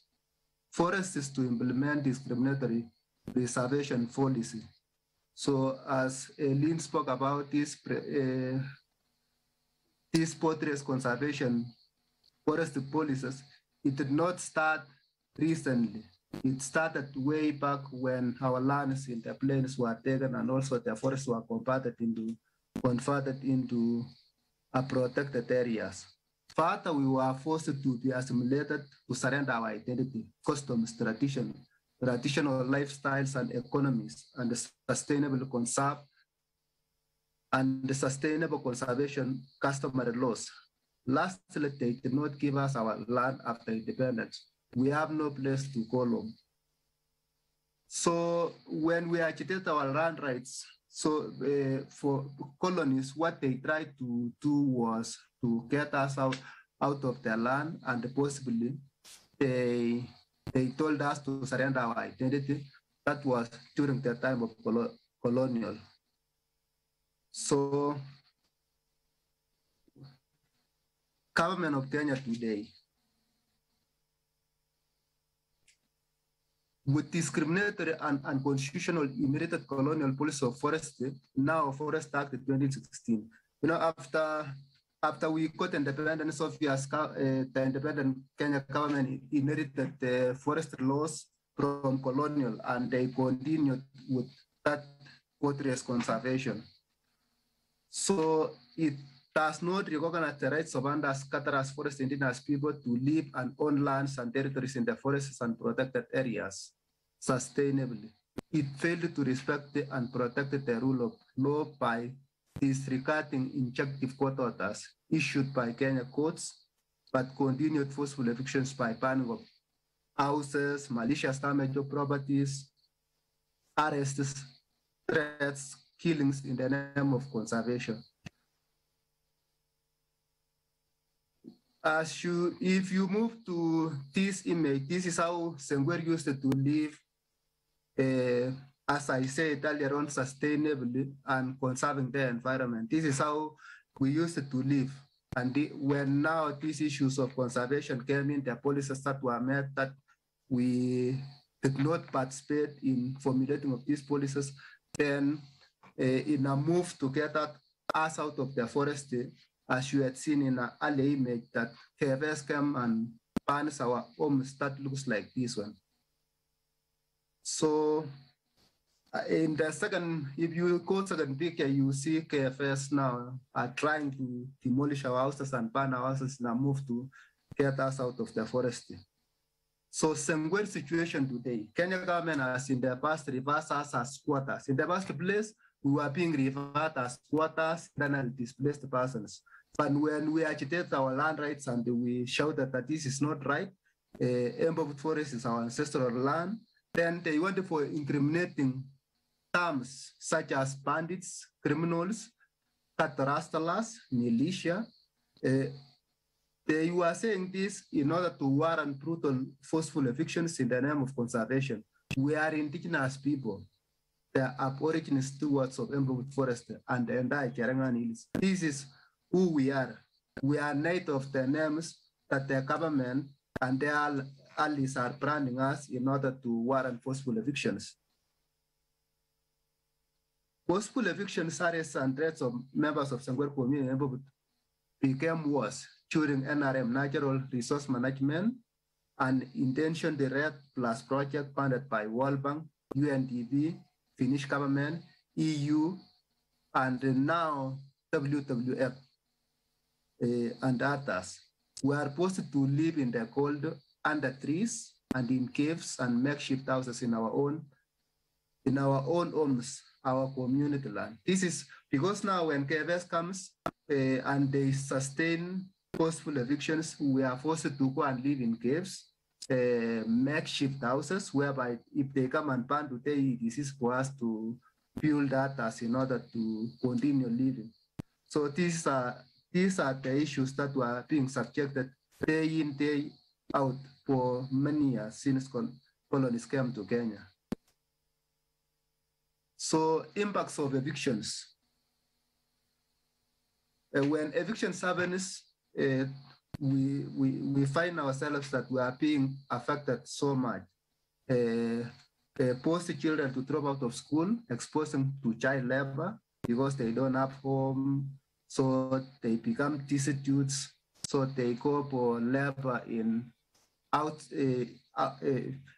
farms adjacent to the forest. Girls drop out of school and forced to early marriages, children, women, and elders subjected to cold weather, leading to high case of pneumonia diseases, among other related diseases. Landlessness in our own ancestral lands, loss of our culture, language, and tradition, subjection to cultural ethnocide, and extinction.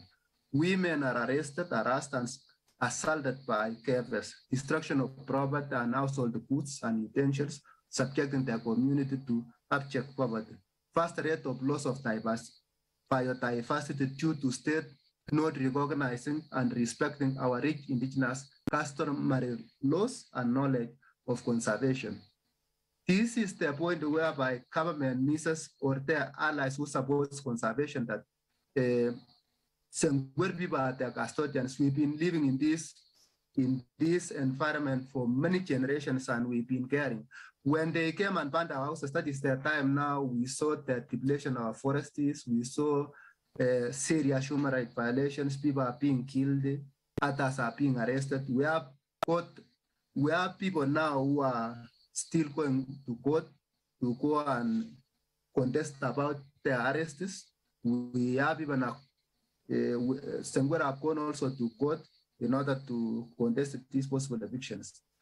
As you can continue seeing these pictures, you can see some of the pictures here whereby we had community schools. If you can go up Eline, we had community schools that were banned a long time ago. And yes, so it used to be community school. In 2014, it was banned, and from that time, it has been worse because we are unable to build like before in around 90s and early 80s, when normally when they come and ban the houses, we rebuild it again. So if you go to second picture, whereby you can see a makeshift house and a newspaper that I filmed on in front of an house, is a way of trying to demonstrate that normally when KFS come and ban our houses, they normally deny that people are living inside the forest. So whenever they are being told that they tell outside there that there is no one who lives in the forest, and if there is anyone that has banned the house, they do not ban people's houses. That is why I've been tagging magazines in order to prove, because if you see a magazine within that month, then to show in the courts, because normally they challenge us when we come and contest in court that maybe these houses you filmed are from different locations of which we are not doing evictions. So, and many others, you can see many makeshift houses down there. You can see an old man living in a cave. If you come down Eline to where you can see the impacts of the way I'm saying people are forced to live in caves like this. Old man has just met an house inside a cave. So we have also, as we say, that impacts of evictions like threats or killings. You can see one of the photos whereby one of our members was killed in 2018 January, known as Robert Curated, who was murdered around this place when he was looking after his livestock, and his spot was stamped here. This is where the community found it. So the impacts of evictions, as you go down to the image whereby now the cedar trees are being destroyed because the custodians are not given their rights expresses to look after the environment. You see kind of destruction that happens to the trees being felled by loggers because they normally say Sengwer don't own forest, this is a government forest. So, and even sometimes cavers to give out permits for people to come and log trees. But these are the impacts of evictions. So what we've done as a community is that to demonstrate about this, against these evictions, is that we've documented our customary bylaws and put it in paper in order for people to read. For example, in this picture, we've been doing what we call participatory mapping of our territories because we know better than the government. We know zonations where people are supposed to live. We know where beekeeping should have to take place. We know grazing area sharings and all that.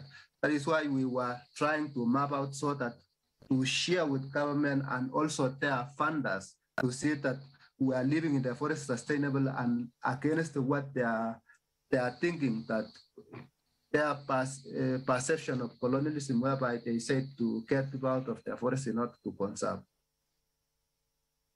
So in the picture again, because the project that saw us being violated, known as Water Tower Project, so we've been having complaints. It was being funded by EU.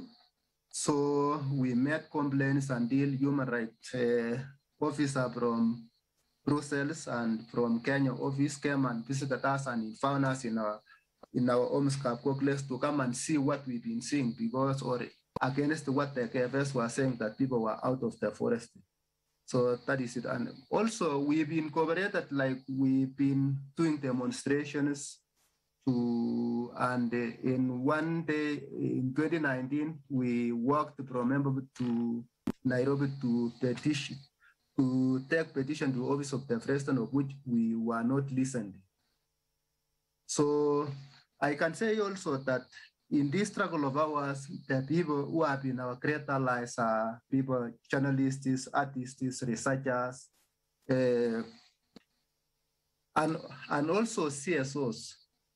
Because as a community, if we don't tell out these issues, what happens in the Embu forest, then government will end us whipping us out of the forest without anyone knowing. So we point our collaboration mostly with journalists and researchers who normally come and see how the situation is in order to publish for people to understand. And of course, in a recent attempt that, again, we tried to mobilize other indigenous communities, because we are about 9 indigenous communities who are still residing in the forest and still facing the same threats of evictions.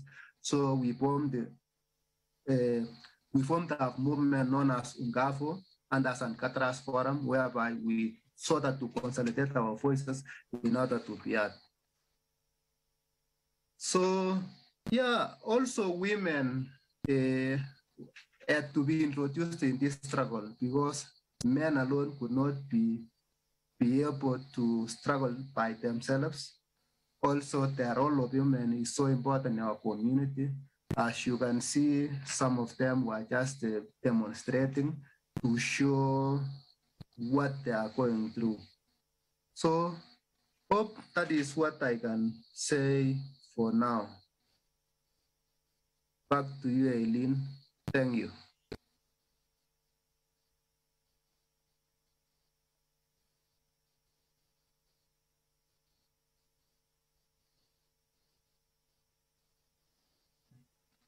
It's, oh, the time is perfect. Okay, great. Leave it there. Yeah. Thank you so much, Eline, and thank you for Elias for presenting together in this way as well. I thought that was really incredible. And so you're up against this sort of major system of abstractions, right? Like there is a carbon offset registry that you can't even access. I mean, the abstraction of like the audacity to think of a concept like carbon offsetting in the first place. Then there is the sort of full weight of the law and the technocracy of the EU and all these partner organizations that are working to build this project, conservation project. And I thought the example that Elias gave as well of showing the newspapers in order to show that that a space is occupied is really strong, and there's a real sense of sort of like forensics from the presentation that Elias was also giving, right? Of like testifying to what is happening. I was maybe wondering first for Eline, can you talk a little bit about the sort of visual strategies that you employ, especially coming from a background as a photographer, to kind of intervene within these like major structures or against these major structures? Yeah, so actually that is, I was going to show you some more images, but time ran out. Beyond, so these images that we showed you, mostly during Elias' talk, they are plain photographs, right? They are recordings of these spaces where these very like invisible things have happened. So and they're captioned by what Elias has written with them. And like I said, I think these are kind of very much like testament to this sort of the quietness of this narrative in comparison to these vetted interests. But I'm also applying film, right? Different types of shorter film, and of course, I haven't been able to actually produce so much yet because I was there only for 3 weeks so far. So this is also, of course, like due to limitations on the ability to continue the project, also because of COVID. And you're going to have to buy another carbon offset to fly back to Kenya, right? Exactly, yeah. So another thing that I've been interested in has been the employment of imaging from these, like the calculation imagings of the imaging processes that calculate carbon capture in forests. And I think if you're interested in that, you just have to come up to me because I was going to show you it. But so these are the point clouds that you show next to the carbon offsets. Yeah. And they're a way of representing the way that a carbon offsetting company might. Exactly. Yeah. So that these might calculate how much carbon can be offset. So these are based on this kind of methodologies of how carbon capture is measured in forests. So, but also how these things are kind of like very much like kind of. Cut into data, like how nature is sort of cut into data. So, it's difficult to talk about without showing the images. Yeah. Can I ask one more follow-up? What do you mean by nature cutting into data? Because that strikes me as a super interesting little byline right there. I mean, that is the whole process, right, of the financialization of these trees. So I was very interested in like how to kind of look at individual trees as sort of products that they become in this carbon offsetting markets. Great, thank you. Yeah, sneak up to right next to you because I have to take a better position. I'm sorry. Yes, there's no questions on the chat right now from our online audiences. One point that was made is that the US Army is apparently one of the biggest carbon offset producers in the entire globe.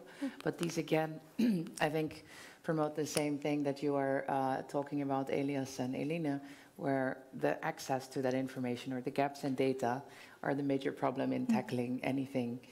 In neighborhood forest. Yeah. That is why even if there is threats that comes with it, but the beautiful part of it is that it gets outside to know what we are going through. So this information is so crucial for us, and it is that is keeping us going. Thank you. Yes. Thank you. Yeah. Are there any questions from the audience? Oh, big audience. It grew. Yes, in the meantime, Elias, our group here in the space has become bigger, so we're full house now. But maybe some of the people also missed a part of the story. That's possible. Sorry, yes, of course. Yeah. I was just, I find it remarkable when there have been repeated forest fires in California, but I remember hearing the one very big ones 2 years ago, possibly. Some of them wiped out huge carbon offset plantations, which wonderfully for the companies who'd sold all of those trees to people buying carbon offsets, they just got their land wiped clean to start again with selling more shares in trees for carbon offsets. Yeah. So and I wondered if there was a different way of personalizing so that you know you haven't adopted, lots of people haven't adopted the same tree. Having one person can know the shape of one tree that they have adopted, and that tree is going to be identifiably the offset that they've bought. And if it burns down, well, they don't have that offset anymore. I don't know, I was just thinking of like the visual image rather than the location. I just have to recap for the online audience, sorry. That the point is there's a big gap in actually measuring and knowing the people connected to the offset bought trees. Once they, that's our timer, once they are purchased, but also when they are burned down, which is maybe a perverse stimulation of, let's say, not keeping care of the forestry, burnings. I think the question is then to Eline and Elias, do you feel that there should be some kind of, is there growth to be gained by connecting those dots more precisely? I think this is precisely what they're kind of claiming to do, but they're not actually doing this, right? I think my conclusion is that there's no good tree planting project. There just can't be a good tree planting project. It's inheritedly just basic land grabbing. Unless it happens, in the Netherlands or so, or Is there a way for indigenous people, Elias, to reclaim the projects that you would be doing in your own ways? The idea is people are missing the point that indigenous, the forests that are existing now is because of indigenous communities. What they are missing is that the corporates who are pumping their money in tree planting are not doing good to our environments. In fact, some plant invasive trees. They don't understand this nature that with trees species cross where, and this is the missing link that people should have to understand that the real people who are bestowed and supported to conserve the environment are indigenous communities. You don't need money, you don't commercial. Get a little activation. Our next video will be screened from the space next door, which is normally our exhibition space. So you're kindly asked to join Lua and the rest of our colleagues over there for the screening of a work by Tabita Rezaire.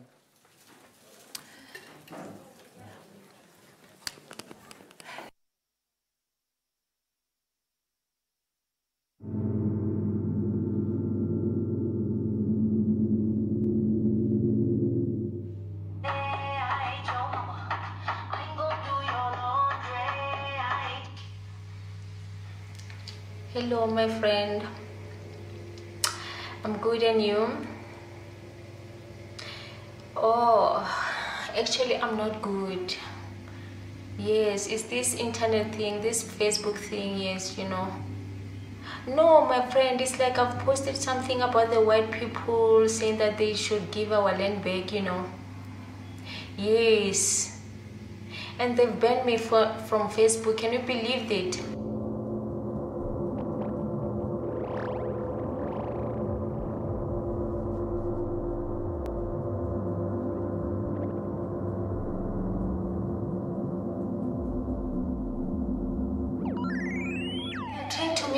Dumb or idiot or something like that, I don't know. This is racism on a serious note. This is really not good. It's like they are not treating us equally. They are not treating us like human beings. Oh, my friend, you know this data thing, they really need to follow, you know. Yes, because we are wasting our money buying data instead of buying cold drink and dress or bread or something like that, you know.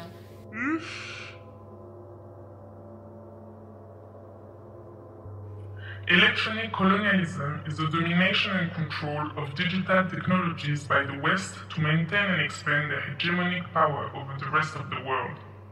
Salvador warned us in 1995 when he wrote, "The West desperately needs new places to conquer. When they do not actually exist, they must be created. Enter cyberspace." Electronic colonialism is one of the many ways in which colonial domination survived after its defeat. While settler colonialism was the policy and practice of acquiring, controlling, occupying, and economically exploiting land and labor, which by the way is still a thing, it's just now called capitalism, electronic colonialism seeks to influence and control the mind through the digital device. It also operates by sustaining the dependency of former colonized countries on the West by the importation of hardware, software, engineers, technicians, and information protocols. This creates a set of foreign norms, values, and expectations that alter and marginalize local cultures, languages, habits, values, and lifestyles in favor of Eurocentric knowledge. Many countries in the global south have become electronic colonies that are force-fed information generated by the Western world. Under the guise of globalization, the information revolution has become a vehicle for cultural westernization.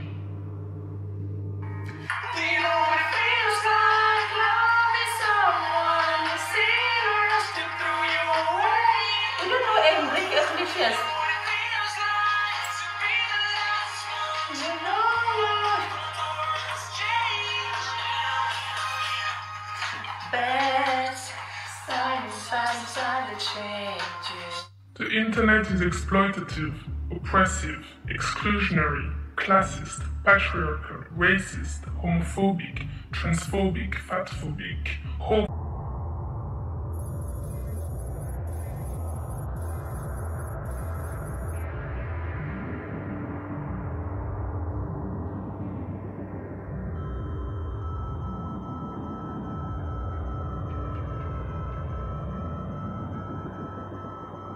state-of-the-art cable installation takes us through the initial phase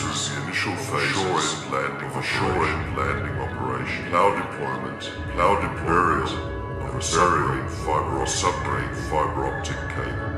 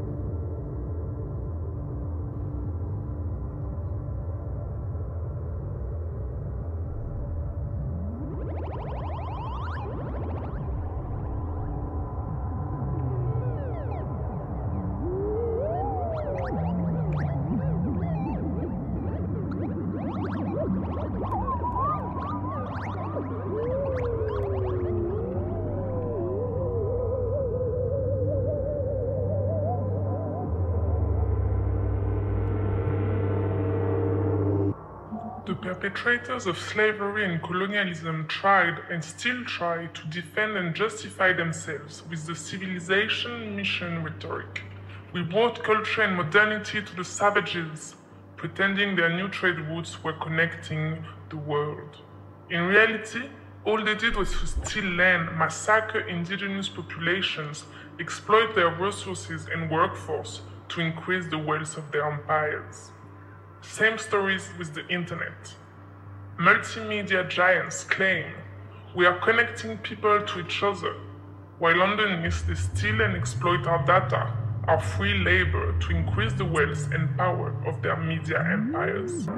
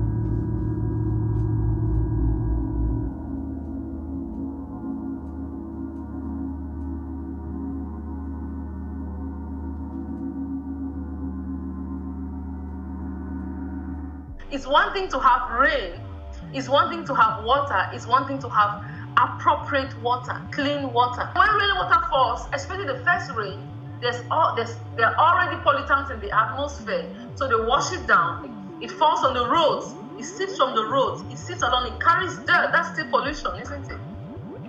It carries oil, it carries everything that you have along its path. Water carries everything along its path. Water is not as the way it used to be because of industrialization. We like industrialization. Everybody wants life easy. What industrialization is aimed at is making life easy or quicker. So we have cars to go here quickly, we don't walk. So we have washing machines to wash our plates, we don't even want to wash them. We want the best convenience. We want things to be done well. There is a cost. It takes off the natural. It takes off what you're supposed to get naturally. And to me, that's the price you pay. Because all what we call pollutants, or so you see in wastewater, you see in domestic water, on hospital, everything which is there is something that has been man-made.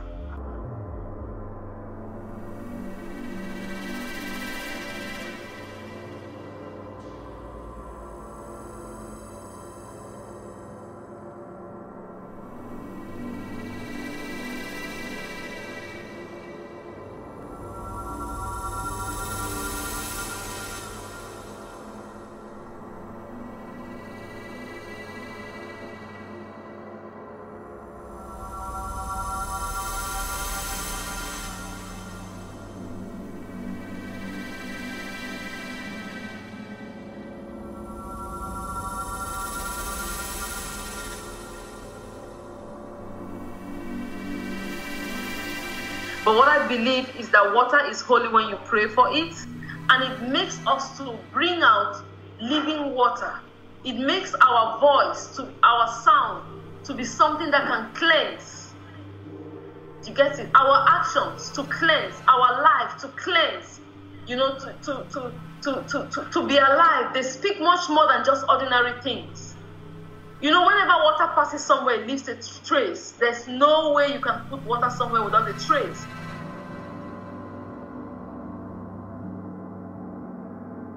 Every single person has a responsibility. And it's that consciousness of the fact that whatever I do now affects my tomorrow.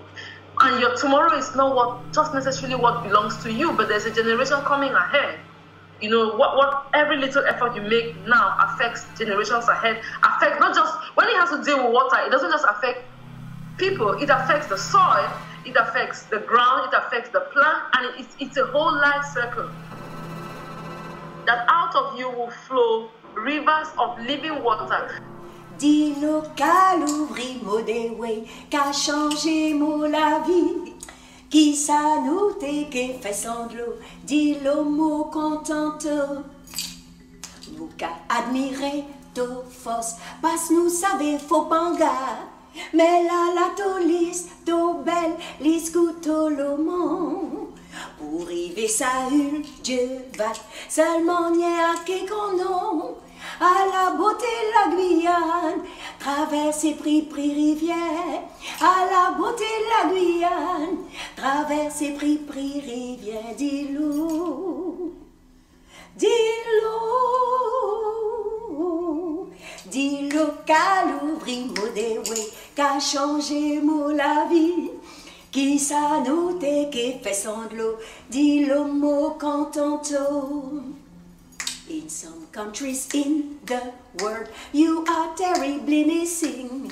In Ethiopia, Biafra, many children are dying.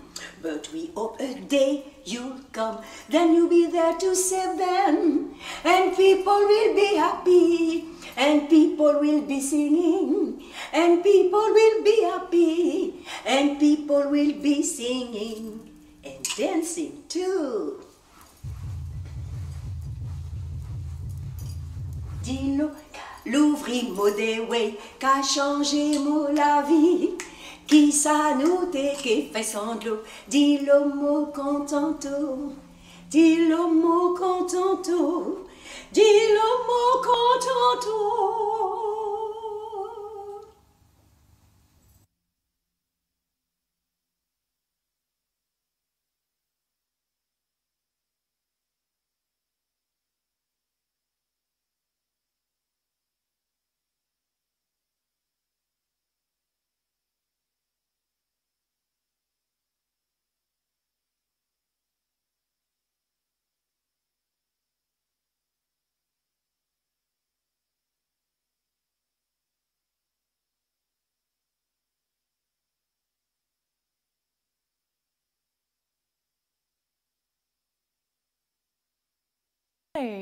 Welcome, online audience. You'll be watching a film by Natalia Sliwinska called Beyond Taxonomic Narratives, and it will run for about 21 minutes.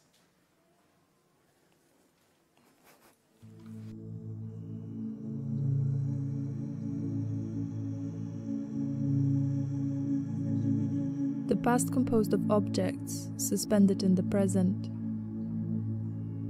A pool of possessions, formally collected, classified, studied, catalogued and indexed. Locked in displays objects, their hidden histories. How to address them. How to read between the lines. How to approach histories that go beyond the context of our own belonging.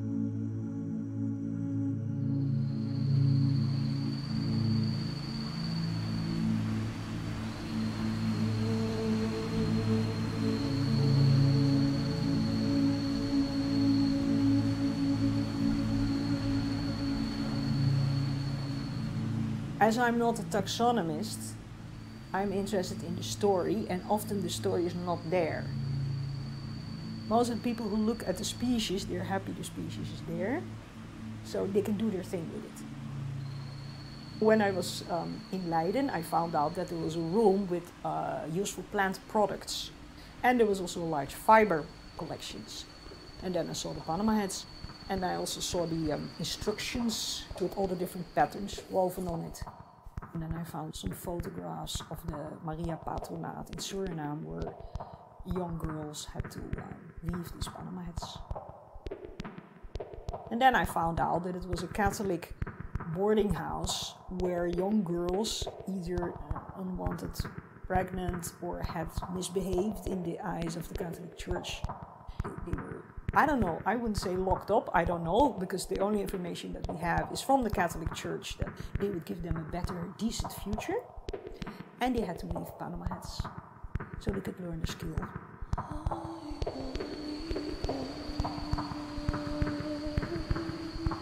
Coming across the Panama hat story was accidental. I contacted Professor Van Andel while researching lost plant stories. That's when she told me about the Toquilla palm fiber, the place it occupies in the collections of Naturalis, how it is used to make Panama hats, and the connection with the Maria Patronaat braiding school in Suriname. I tried to reach out to women of Surinamese descent to find out if they knew anything about this particular story, but without success. It may seem that a natural history museum only stores a plant, which for most biologists exists as one of many specimens in their collections. Yet the example of Panama hat story shows this isn't just a plant, but a story of most likely incarcerated women and girls. I've been collecting all these objects and books and works of art for the last 25, 30 years, I guess. I still find new stories I did not know by going through my books. Sometimes I travel in my own library and I find stories that I had not heard of before. It's a strange phenomena, but the books are written, they're printed, but of course 100 years later the knowledge contained in the book is no longer in our general knowledge. We have forgotten this, so we have to keep on digging in archives and in books to come up with stories and information. I think that our identities are formed by stories. You would say that the stories that you that are being told are true, but in fact, stories, can also vary in every perspective. I mean, even at school, when you get to hear some history stories, for example, you start to believe everything that they say. Actually, you don't know who you are until other people tell you stories about you that you were not aware of. Every story actually brings you to new questions. Every story brings you to another story. Every story is a fragment of a whole. Every story is once a fragment and a whole. History is often presented as a linear sequence of events, where those marked important are preserved on a timeline. In that way, timelines situate events, putting objects and people in the right place. This rigid way of ordering history replaces people's place in the world previously shared with others. It cuts their roots with the past and disconnects the links with their history, from which they draw strength and inspiration to move forward.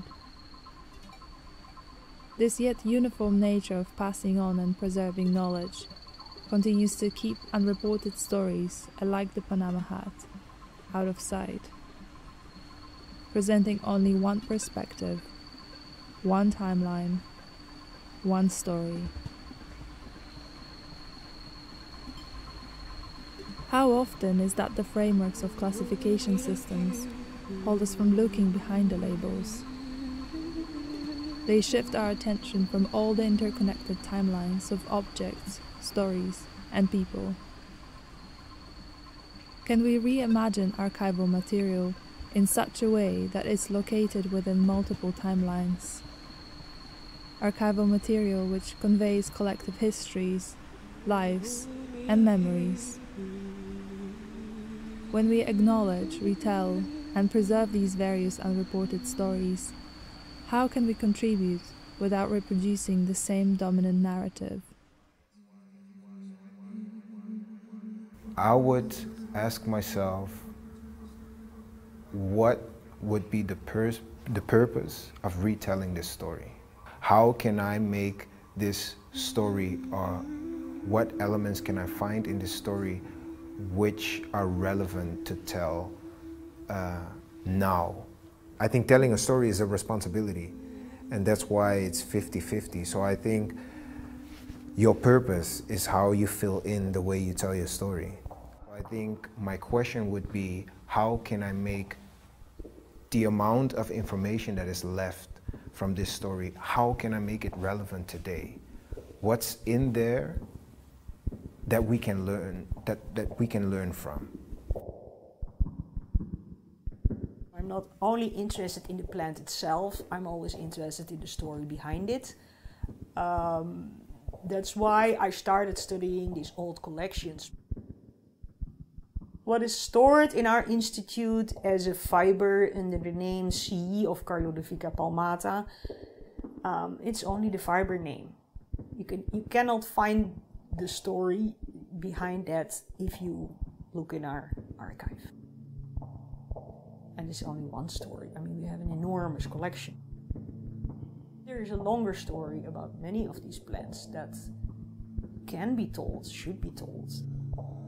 Panama hats are beautiful. There's a very sad, I think there's a very sad story behind it, and I think the women who have woven these hats are no longer alive because it happened in the 1920s. So they were 15 then, so.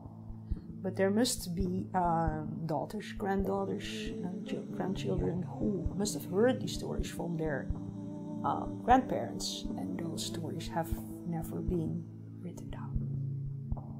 History is not always nice, but it's not something you should cover, because then you will never learn. Nobody will ever learn from it.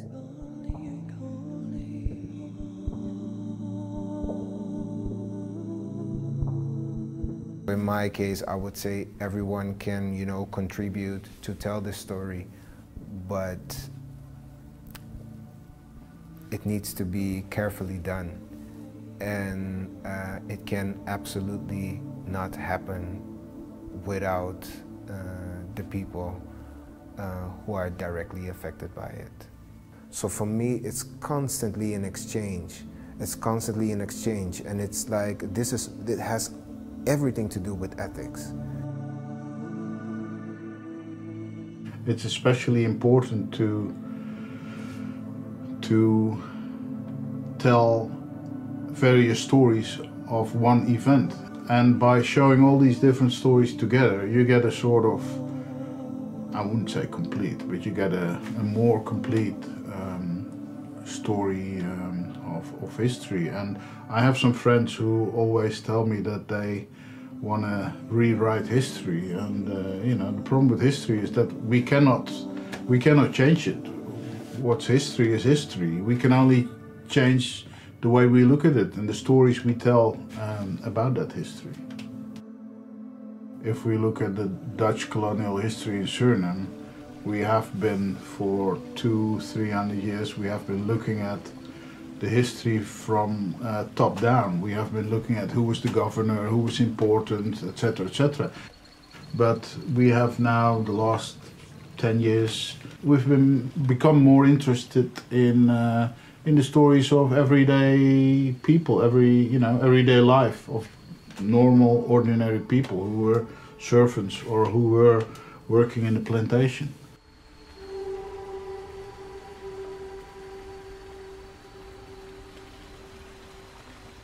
Once harvested, the tequila straw is peeled, opened, cut, and dried. The quality of a Panama hat is defined by the tightness of the weave. Most hats take about a day to make, while some take weeks or even months to complete. These traditional hats of Ecuadorian origin have been produced all over South America. Originally used by farmers, they became popular in the mid-19th century to eventually come to be an expensive fashion accessory amongst Westerners. We are far from knowing the full scope of the story and what really happened at the Maria Patronat Braiding School. The only information that is left comes from the institution itself.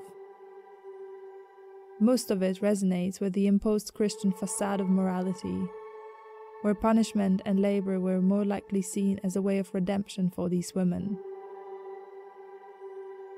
There is a lot of silence which speaks through the only remaining photographs from the Maria Patronat. It is challenging to imagine the real conditions these women were subjected to on a daily basis. And yet this is the only truth, one side of the story, which continues to give even more authority to the institutional body. The dominant narrative from the Maria Patronat Braiding School continues to segregate lives into significant and unimportant. In this narrative, only certain memories exist and continue to be remembered. The story also became something personal to me.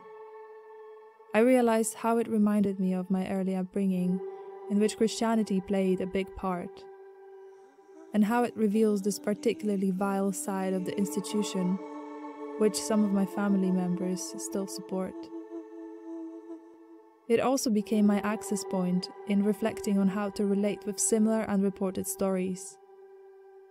The conversation I had with a member from the Black Archives yet made me realize how each of these unreported stories hold painful memories. How difficult it is for the people affected to re-engage with them. How then can we retell painful stories without further opening up these wounds?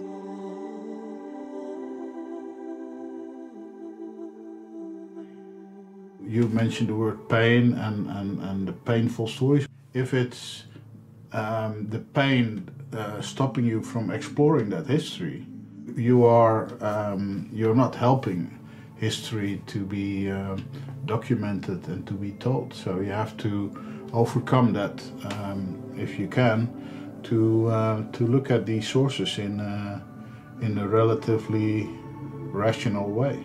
There is no limit to what we should document and what we should tell all the stories, and especially the stories that have not been told. And that, when it comes to Suriname, that is especially the stories of the people who have not been heard, the people who have not been writing down things, basically, because everything you see here is, of course, a reflection of the European perception of that history.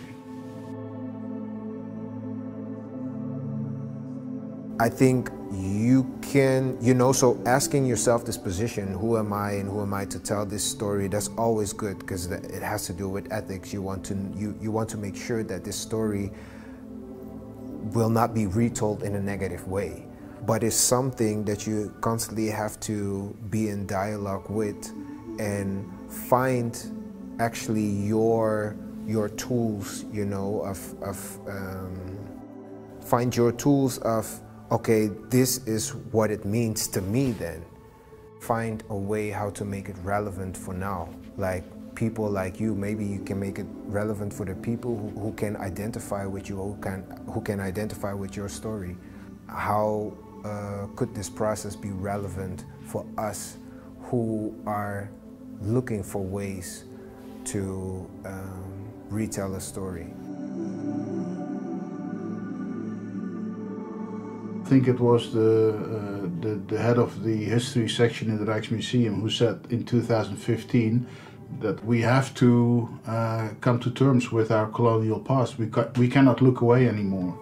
So that was an important step, but that's only 6 years ago. So, you know, we're just starting to explore our colonial history when it comes to the West Indies and to Suriname.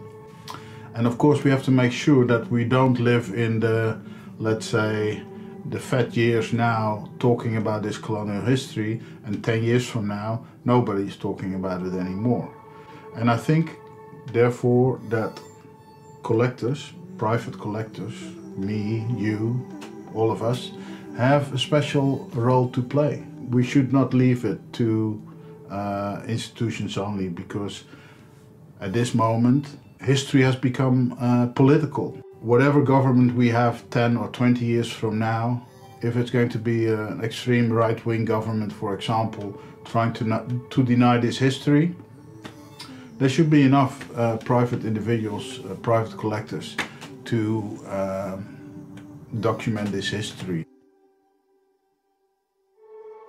These people are there, but they're hidden behind the labels, you can almost say. So when you open up, you let other people who have the skills trace that history. Institutes like Kew Gardens, they're already so far ahead. They digitize the archives, they put them there, and they invite social scientists and historians and humanities people and whoever, migrant communities, to tell their story on the base of their collection. They have now broadened their scope and welcome very much people also from the countries of origin to study and their collections and tell their specific story. And I think that's the way we should do that as Naturalis too. What are the elements that are meaningful for today's society? And then who is directly affected by this story? Can I still find these people? Are there still voices, you know, that want to tell this story but didn't find or didn't have a platform for it yet? I think that would be my first questions, and also that's how I would start my research. Okay, what's in there that's so specific and so meaningful that can help look back at history in a different way? And it can make a difference for how we continue in the future.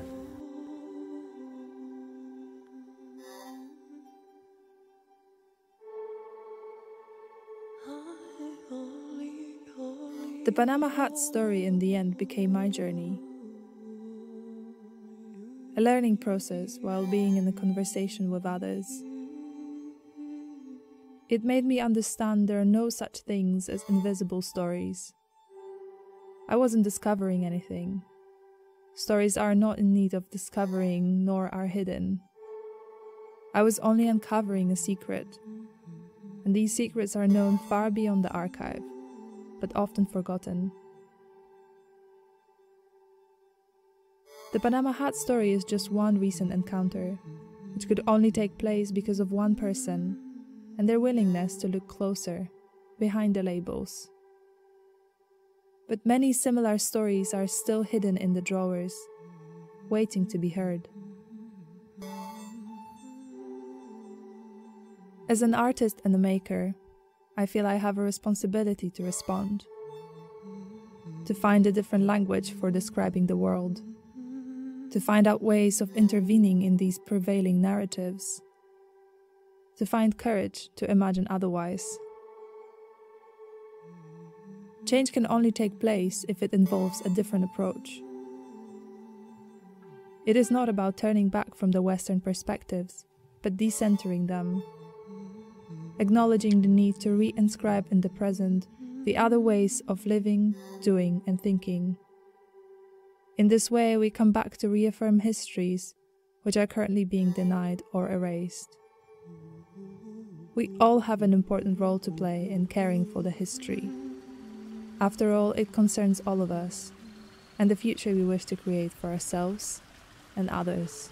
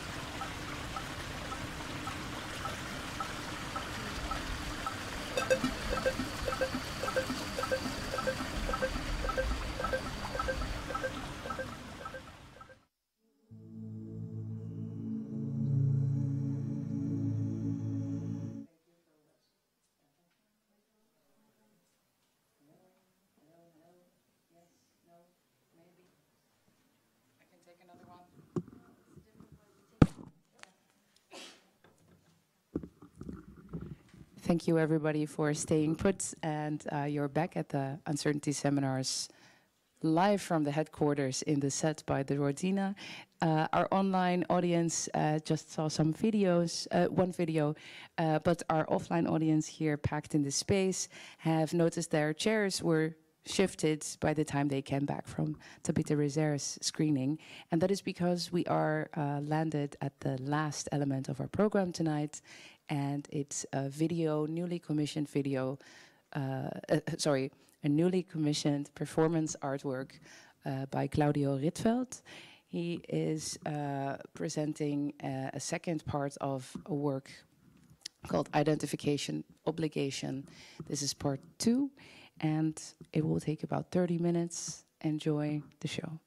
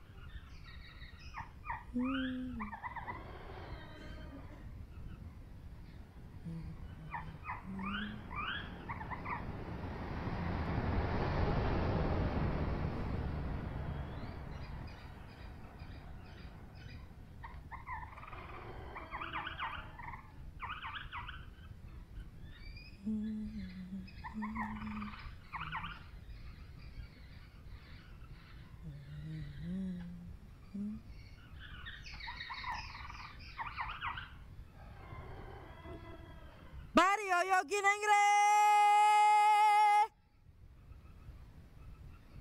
Barrio yo ginengre. Barrio yo ginengre. Barrio yo ginengre. Wala marana piki fu mama. Wala marana piki fu doti ma fu saide wabi wisia tiso.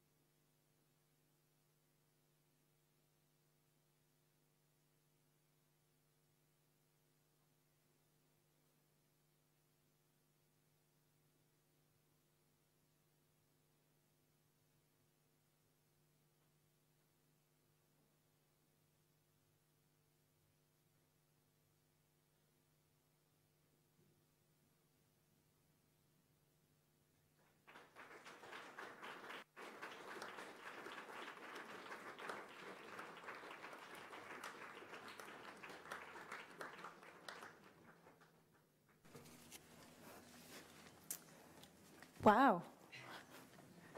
Thank you. Yes, yes, I'm back on.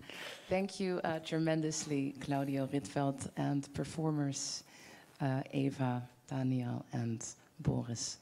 We'll link their names on socials if you want to know more. Thank you so much. Yes, one round of applause again.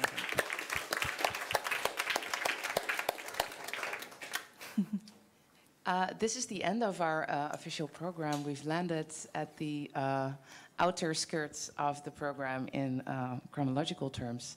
And that means that we're going to give a big round of thanks first to some people outside of our organization that have come in. Yes.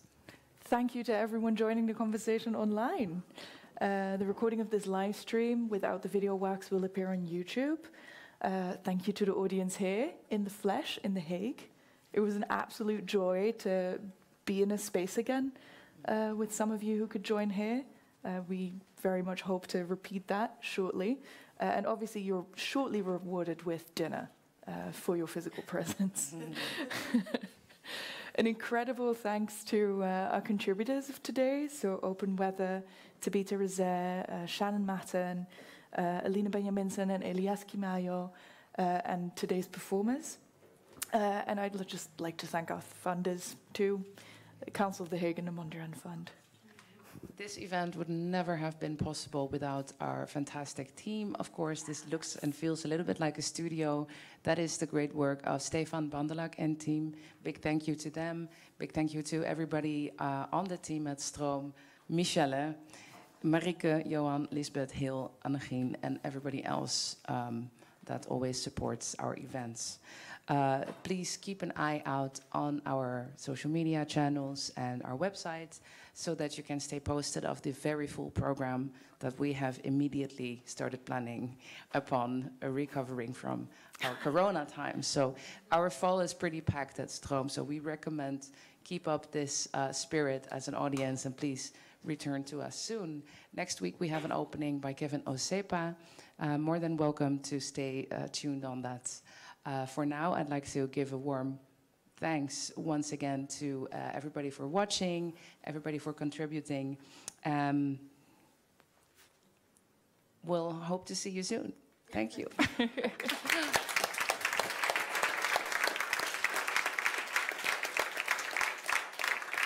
Great. One last thing. Dinner should be out soon. There's also a program of screenings for Museum Night of 5 KBK alumni, who I believe are among us. Yes. So, very happy. See you all soon.